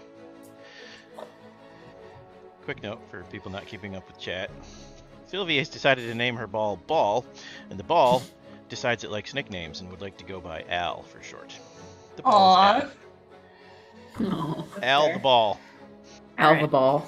Right. So my original intent was there's a very fun character in a video game I like who her companion is a giant spiky ball, and she calls it the ball. But Al is also good. The Al. The Okay. Al. The Al. The Al. The So Al.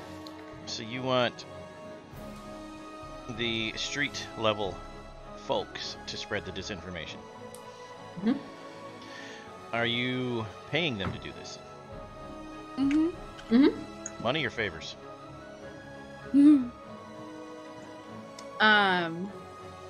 Rex is happy to offer coin. Did they pay us the half Money? that they said they would? Yep, you all have 7,000 gold. Technically speaking, I have 14. Yeah, that would be on top of whatever you already had. Yeah.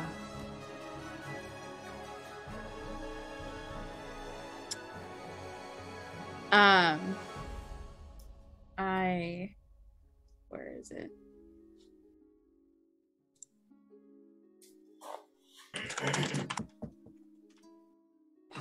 Oh, pardon me. Yes.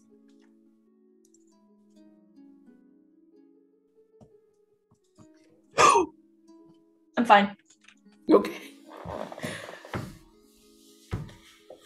I asked Vamek, so are you, can you dissolve anything?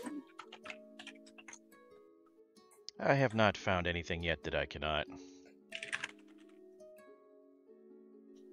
Diamond? I can reduce it to its original form and then dissolve that into ash. He means coal.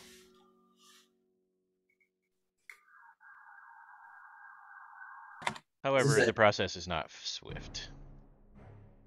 Oh. Interesting. Not for diamond.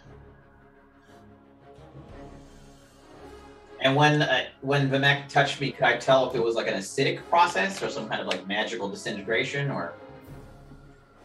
He launches into a scientific diatribe that, yes, your wizard understands. Part arcane, part arcane science. In no way anything real science. And yes, it is supernatural in nature, the process itself, but it is an acidic-based process, but also compression.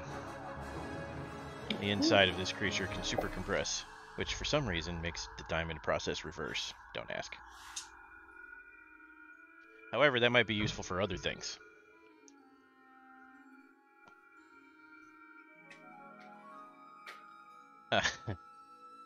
In here. Yeah. Yeah, what are you doing? Hanir had previously had been carrying a box around. Mm-hmm. And when he's negotiating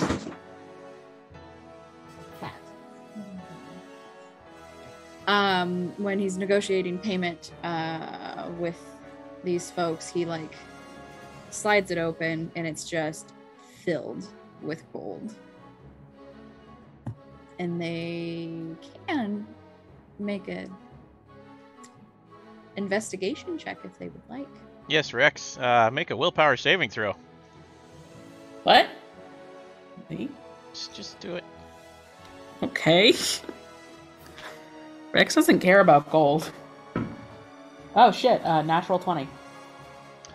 Yeah, something's weird about it. For a second, it's gold, and then for another second, it's like see-through gold, and then you realize there's an illusion layered over a box full of copper pieces. Rex rolls his eyes and just pulls out 100 gold. The street urchins you're talking to look at Rex, look at Hanir, look at Rex, look at Hanir, and all swarm around Hanir. Because Rex is holding a bag, and Hanir is holding a box, and they failed their willpower saving throws. You can have the box and this. If they look at you like you're an idiot. Sure. Keep your paltry what do you want, change, dude? Rex.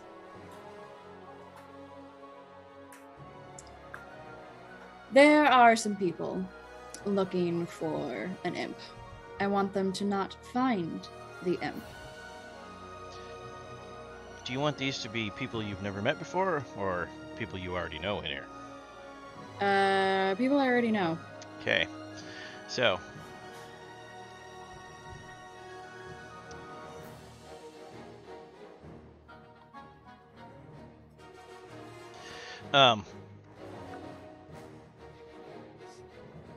These characters are...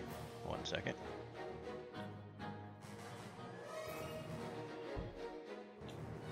Billy, Jesse, and B. Okay. Jesse and B are brother and sister. B's the street smart one. Jesse's kind of naive, but has some natural talent as a sorcerer. Mm-hmm. And Jesse's the muscle. He's a roughneck, barbarian street kid. You work with them a lot. They're reliable. They get the job done. They don't ask questions. Not much freaks them out. Jesse's like, is it real gold this time, Hanir?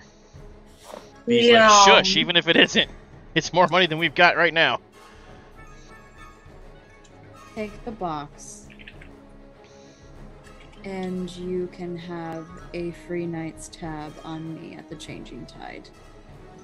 Deal, says Jesse and snatches it. B walks up to Rex, looks Rex up and down, just snags the bag without a comment, just disappears in B's jacket. Rex just lets them take it. Wasn't gonna try. What's the job in here? There are some adventuring folks that want an imp. I want it more. I want to make sure they don't find it. So whatever information they may be seeking, I want it to be wrong. Tell us about this imp. Belonged to a warlock that passed. His name's Wretch. Describes the imp. B chuckles. Yeah, I know Wretch. So I need Wretch. The adventurers don't. B looks at Jesse, arches an eyebrow. Jesse says, yeah, I could do that. Concentrates real hard for a minute, and an imp just slowly starts materializing out of thin air. At first it looks wrong, though. The nose isn't the right size, the limbs are out of proportion. And she says, shit, it happened again. Concentrates harder, and then it reforms into the right shape as the illusion is complete. Wretch runs off into the streets. The three of them follow.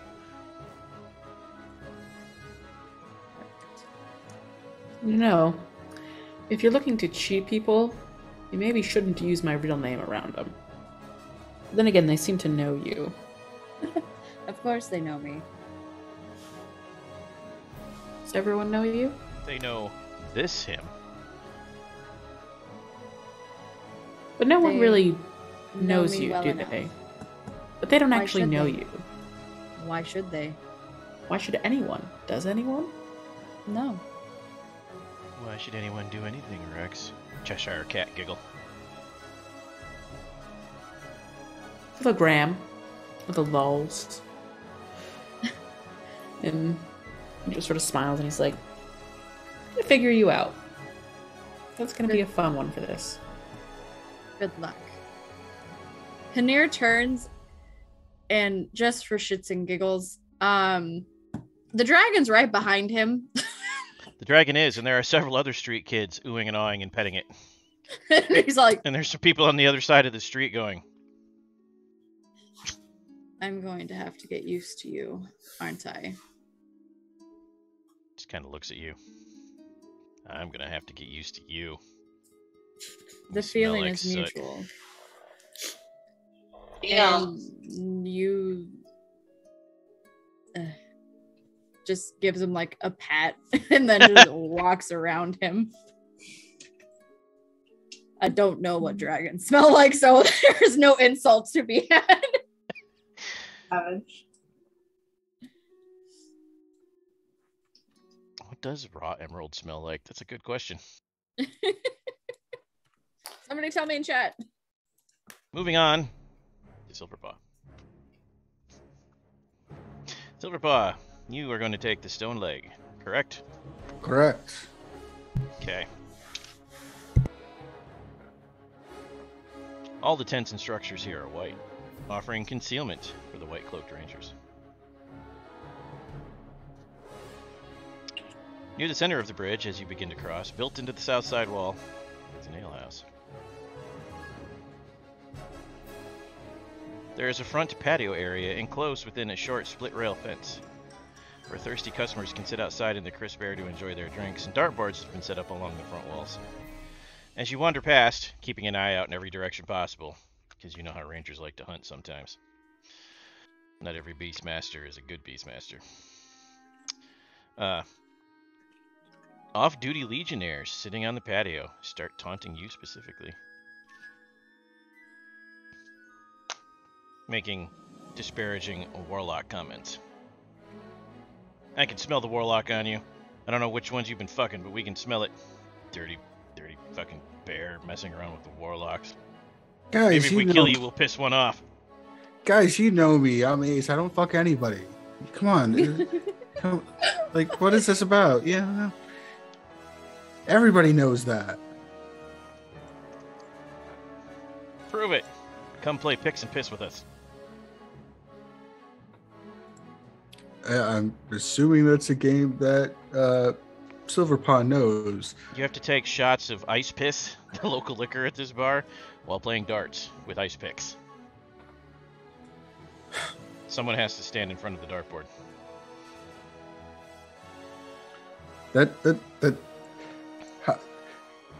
You guys are funny. I don't know how that proves anything. Well, clearly warlocks are cursed in bad luck, and you'll lose if you've been hanging out with them. If you win, then you'll prove us right. Here, we'll up the ante, says a different Black Legionnaire. And dangles a pendant in front of you in the shape of an hourglass, and another one pulls out a telescope, but short and weird, with multicolored crystals in the end. They scream magic, both of them. Why are you guys carrying around warlock stuff if you're not warlocks? Because we took it off their dead corpses. But then it's useless to you, other than a trophy. Yeah, that's why we're willing to give it to you. Come on, one game of pick and piss, Silverpaw. That's what you get for hanging around with warlocks. I don't really know that I have time for this. I've got other things to do. The hourglass one gets your attention, though, because you're dealing with time distortions. The other one, you don't know.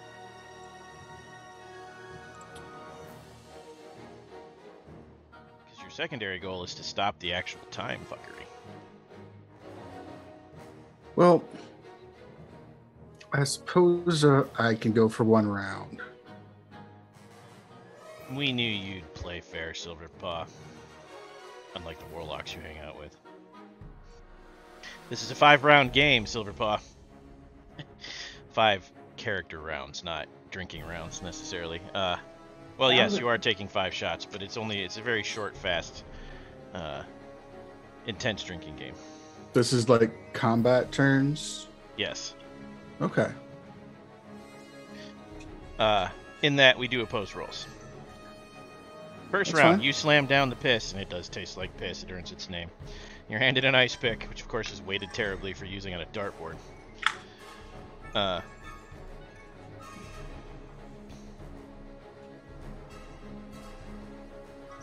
Is this a normal attack roll, or is Make a this con save. From the piss.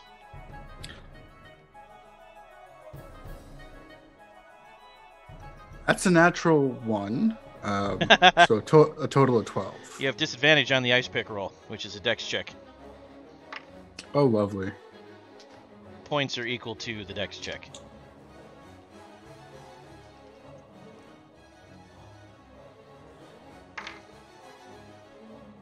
Four. Luckily, they also had disadvantage. So, however, their total is a 5. They rolled a 2. Round 1, they're beating you by 1 point. Round 2, con save. This would be a good time to point out that as a... Let me see. Was it from my warlock, or is that... Better with age from my warlock patron. The longer the battle goes on, the better you feel. The more you feel the flow of the battle improves. Starting on the second turn, you may add +1 to all attacks, checks, and saves. Its effect increase by 1 up until you are a charisma modifier. I'll allow it.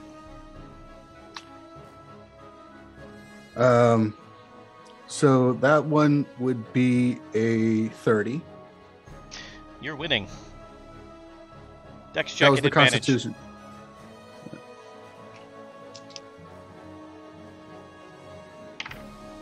Oh, yeah, With you're winning. advantage, Yep. 19.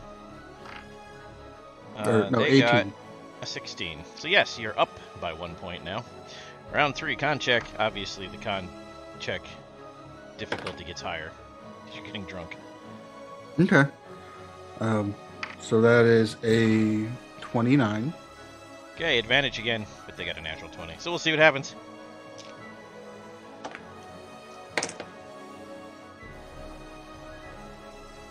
$16.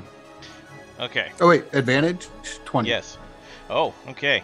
They're up by 2 points now in 23. Round 4. Ooh. Not good for them. Round 4, you said? That would be 25. You are up by 6 points. Final round. They're getting rowdy now.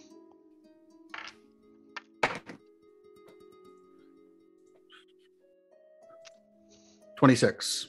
You easily win. Your reward, they attack you. However, the White Rangers don't like any of this bullshit. They just appear out of nowhere and begin attacking you and them. What would you like to do? Defend yourself or try to escape?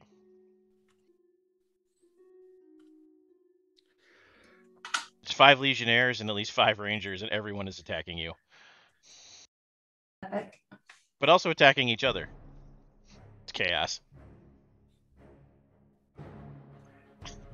Does this continue the rounds from the game? No, that is over. Okay. So you'd reset your power.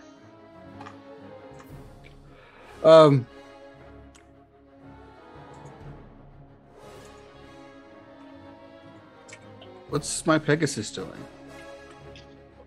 Your Pegasus is off out. So you went up on the patio. It's still in the street, just kind of sitting there, standing there, waiting on you. And my unicorn is also standing, waiting on me. Yes. Like, they would try to aid if you asked, because the minder is invested in your success. However, this patio is not sized for either of them. I'm going to ask for the Pegasus to make a distraction. And I'm not going to necessarily run, but I'm going to, like, fight my way through out to the unicorn. Okay. Make a strength save, and a dex save, and a con save. In that order? Yes. If the strength save passes, you're fine. If it fails, you have disadvantage on the dex save. 27. Okay. So regular dex save, same thing. Pass nothing, fail, disadvantage on the con save. What's fail? 18 or lower. Fail. Okay. That was only a 9. Oh, fuck. Yeah, this is going to be a fail. What was it? That was a con save you said this last one was? Yep. At disadvantage and still an 18? Yep. 16. Okay. Oh, close. Okay. So, the Pegasus emits an extremely bright, searing light that just blinds everyone in the area. You make your move. You bear rush, because you're not a bull. 2 of the Legionnaires, and they and you go tumbling over the side of the patio and towards the street. However, you don't land on them, they land on you. In so doing, they sprain something. You are at half speed. However, you've made it to your your unicorn. It could be a nightmare unicorn. It could be, yes. That's all right. Did I take out Rangers or the? You took out 2 Legionnaires, but they're not actually dead. They're just on the ground. But I'm separated, and it's only 2 instead of 10. Yes, around the me Rangers are using ranged weapons, but the other 3 Legionnaires are separated from you. Are either of these 2 the ones that had any of the items? Yes, the one with the trinket is on the ground with you. The trinket, the pendant. I'm gonna beat him to take it Roll initiative. because I won that fair and square, and he is going to pay up, and he's going to be a respectful person, whether he likes it or not. Roll initiative. Meanwhile, Kuzma and Sylvia, almost to the northern bridge, hear the chaos, the telepathic connection. You don't have to do anything about it, but you can hear it. Well, Silverpaw wasn't there when we cast the spell, though. Yeah. Oh, you're right. Never mind. You hear nothing. Everything is fine. Everyone is doing well. Yeah, What'd you get on your Sylvia's initiative? I got a 14. Okay. Kuzma and Sylvia. We'll come back to Silverpaw. Sylvia's chatting with Ball. Who only chats back in your head, not out loud. It's fun. You make it to the Black Span. Okay. I mean, mostly what I'm looking for is like fine clothing, like dresses especially, that are acid proof. So I'm just gonna look around, like I'm gonna get out of the carriage, like look around, like drag the mech with me, and like see what looks good on me in a sense, and like look for something acid proof. Okay. Shady types everywhere. The stall you find is run by a wrinkled, kindly old-looking halfling lady who could definitely be your grandma, but her eyes and shrewd smile say other things. Oh yes, acid-proof clothing, Sonny, I have that for sure. What do you offer in trade? I don't take cash. Looks you up and down, licks her lips a little. I take favors though. I'm sure you do. Well, I have magic. Do you now? Yeah, if you don't take gold. What can your magic do for me?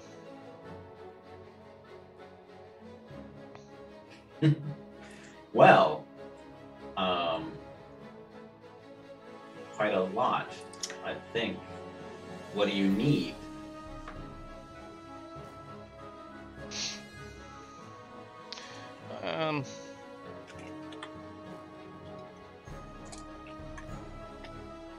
Can you make me not feel pain? In a sense. That could be useful. Because when Davos comes around, I might actually take him on his offer this time. If you can make me not feel pain for a day. A day? I could make you resistant to pain for an hour or so. An hour or so. Perhaps if you can locate Davos for me and stick around while he does his thing.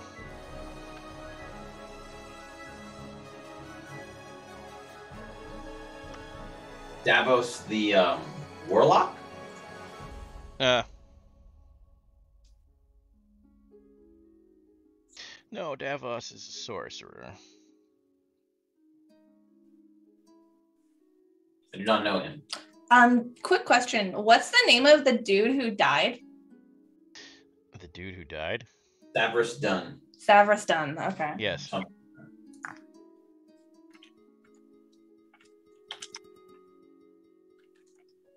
Okay, carry on. Davos is easy to find, and she describes a tiefling to you with very unique horns, one of which is broken in half, one of which is bright white, and the other one of which is bright ocean blue. That stand out. He's always got two dudes with him, too.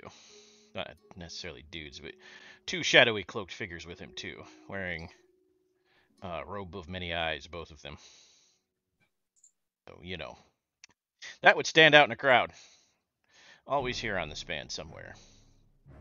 And what would you like me to do to this Davos? Bring him here, and I will take his offer, and when he does his thing, you can make me not feel pain. Maybe you could take him up on his offer, too. He pays well.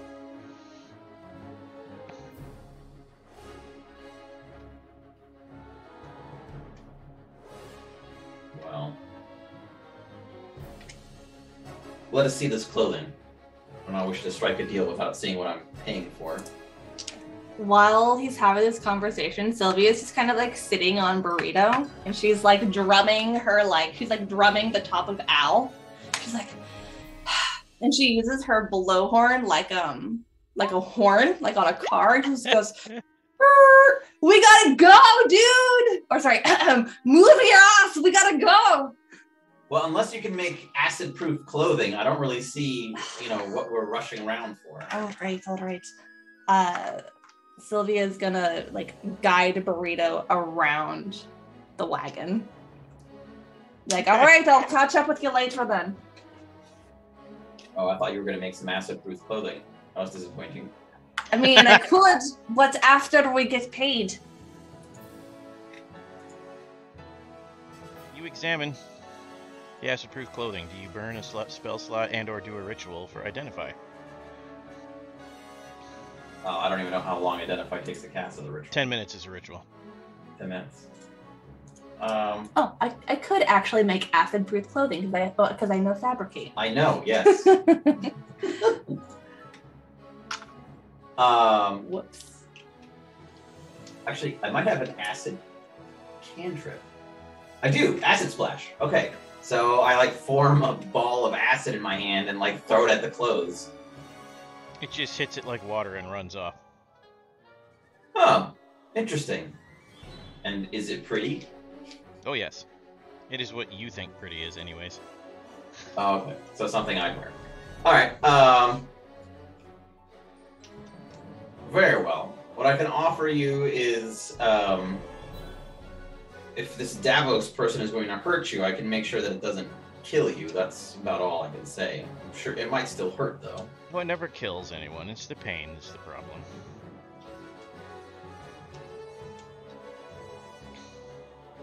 there's not much I can do about pain.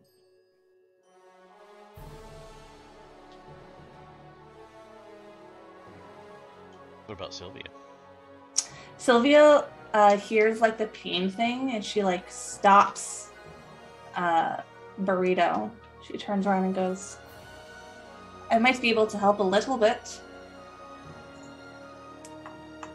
If you'd like to hear a song while he's, doing his thing. If it will make me not notice the pain, yes. But,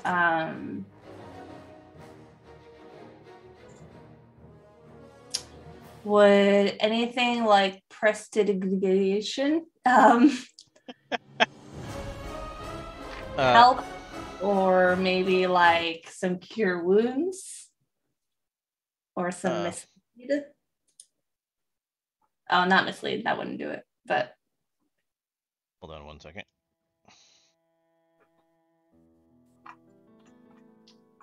I could heal a bitch.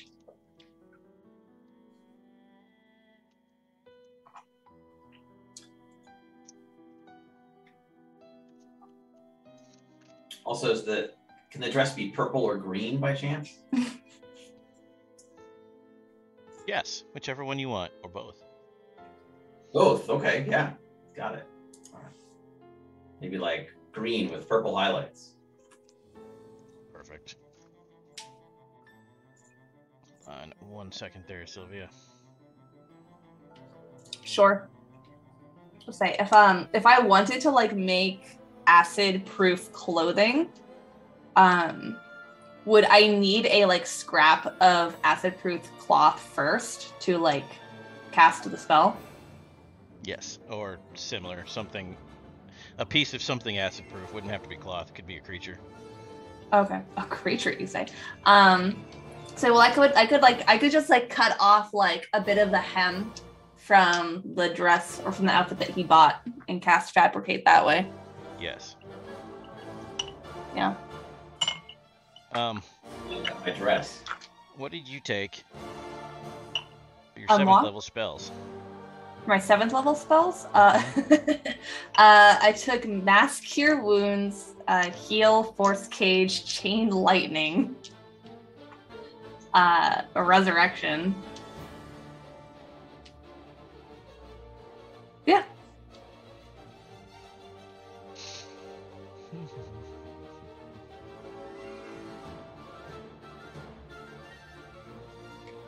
You could use heal to prevent pain. Okay. If you just want to go that route and not try to fabricate it. Yeah. Well, I'll just cast heal on her. Tell me, darling, when does this gentleman of yours come round? Right now, as a matter of fact. And Well, it seems you guys have this handled, so I go back to the carriage while she takes care of everything. All right. You see clearly the tiefling in question in his robe of many eyes wearing associates approach you. And he tells her, yes, same deal as always. And she accepts this time. And the deal you over here, Sylvia, is he wants to buy a body part from her and replace it with something. An eye, an ear, a hand, whatever. Okay. Sylvia will like gulp when she hears it, but after she like makes like the agreement, Sylvia will offer to like hold the woman's hand while he takes the body part. Okay. She offers an eye, and he smiles and says, excellent. And sets to work removing her eye. It is magical, and it is a ritual, but it also involves a spoon. So, what's up, Kuzma? I said an eye for his robe.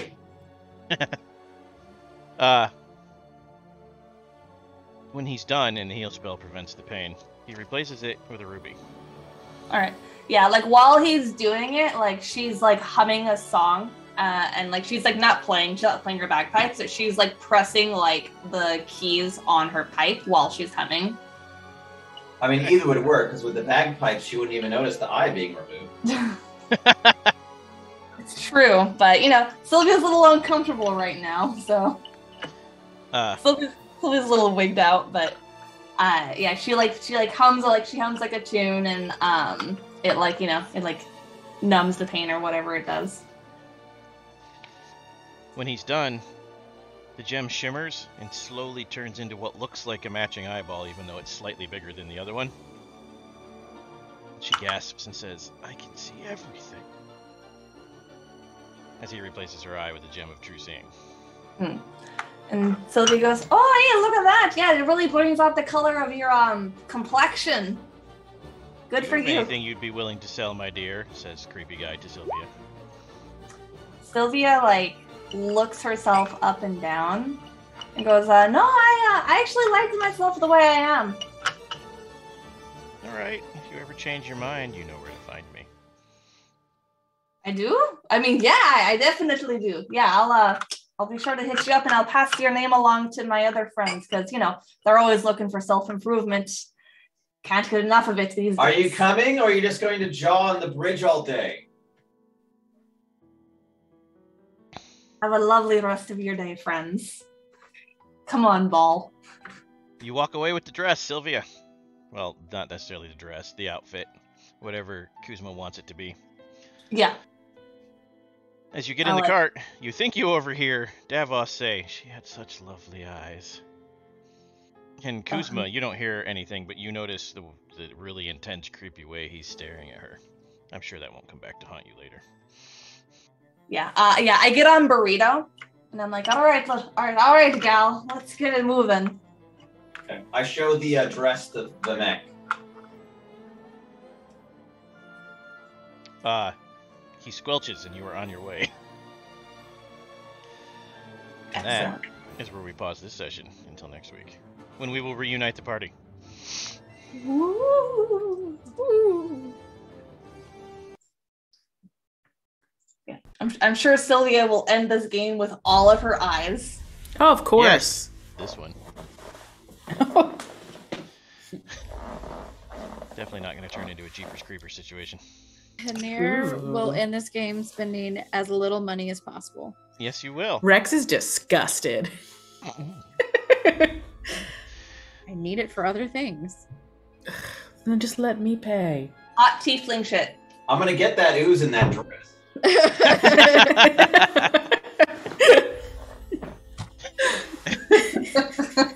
If yes, the you ooze will look very fine. Then they'll expect me to pay. It's not a good business. Because she got the gem of true seeing, she even throws in boots and gloves. Ooh. Oh, okay. Ooh. As the curtain drops and our performers take their bows, we wish you a good evening and hope you'll return to experience the rest of our grand opera with us. But until next week, there are many other fine performances our dear patron Vorpal Tales can provide you with. On Mondays, experience The Curse of Strahd, revamped at 7 p.m. Eastern, followed by Solemn Veil at 11.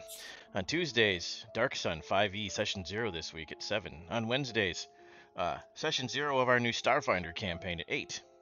On Thursdays, Belial's Brood and Vampire the Requiem meets its finale. I'm sure everything will go swimmingly. And then at 9, Punch Scum and Villainy with the Defenders of Tomorrow and Savage Worlds. On Fridays at 7, Masks of Nyarlathotep, followed by Cult Divinity Lost at 11.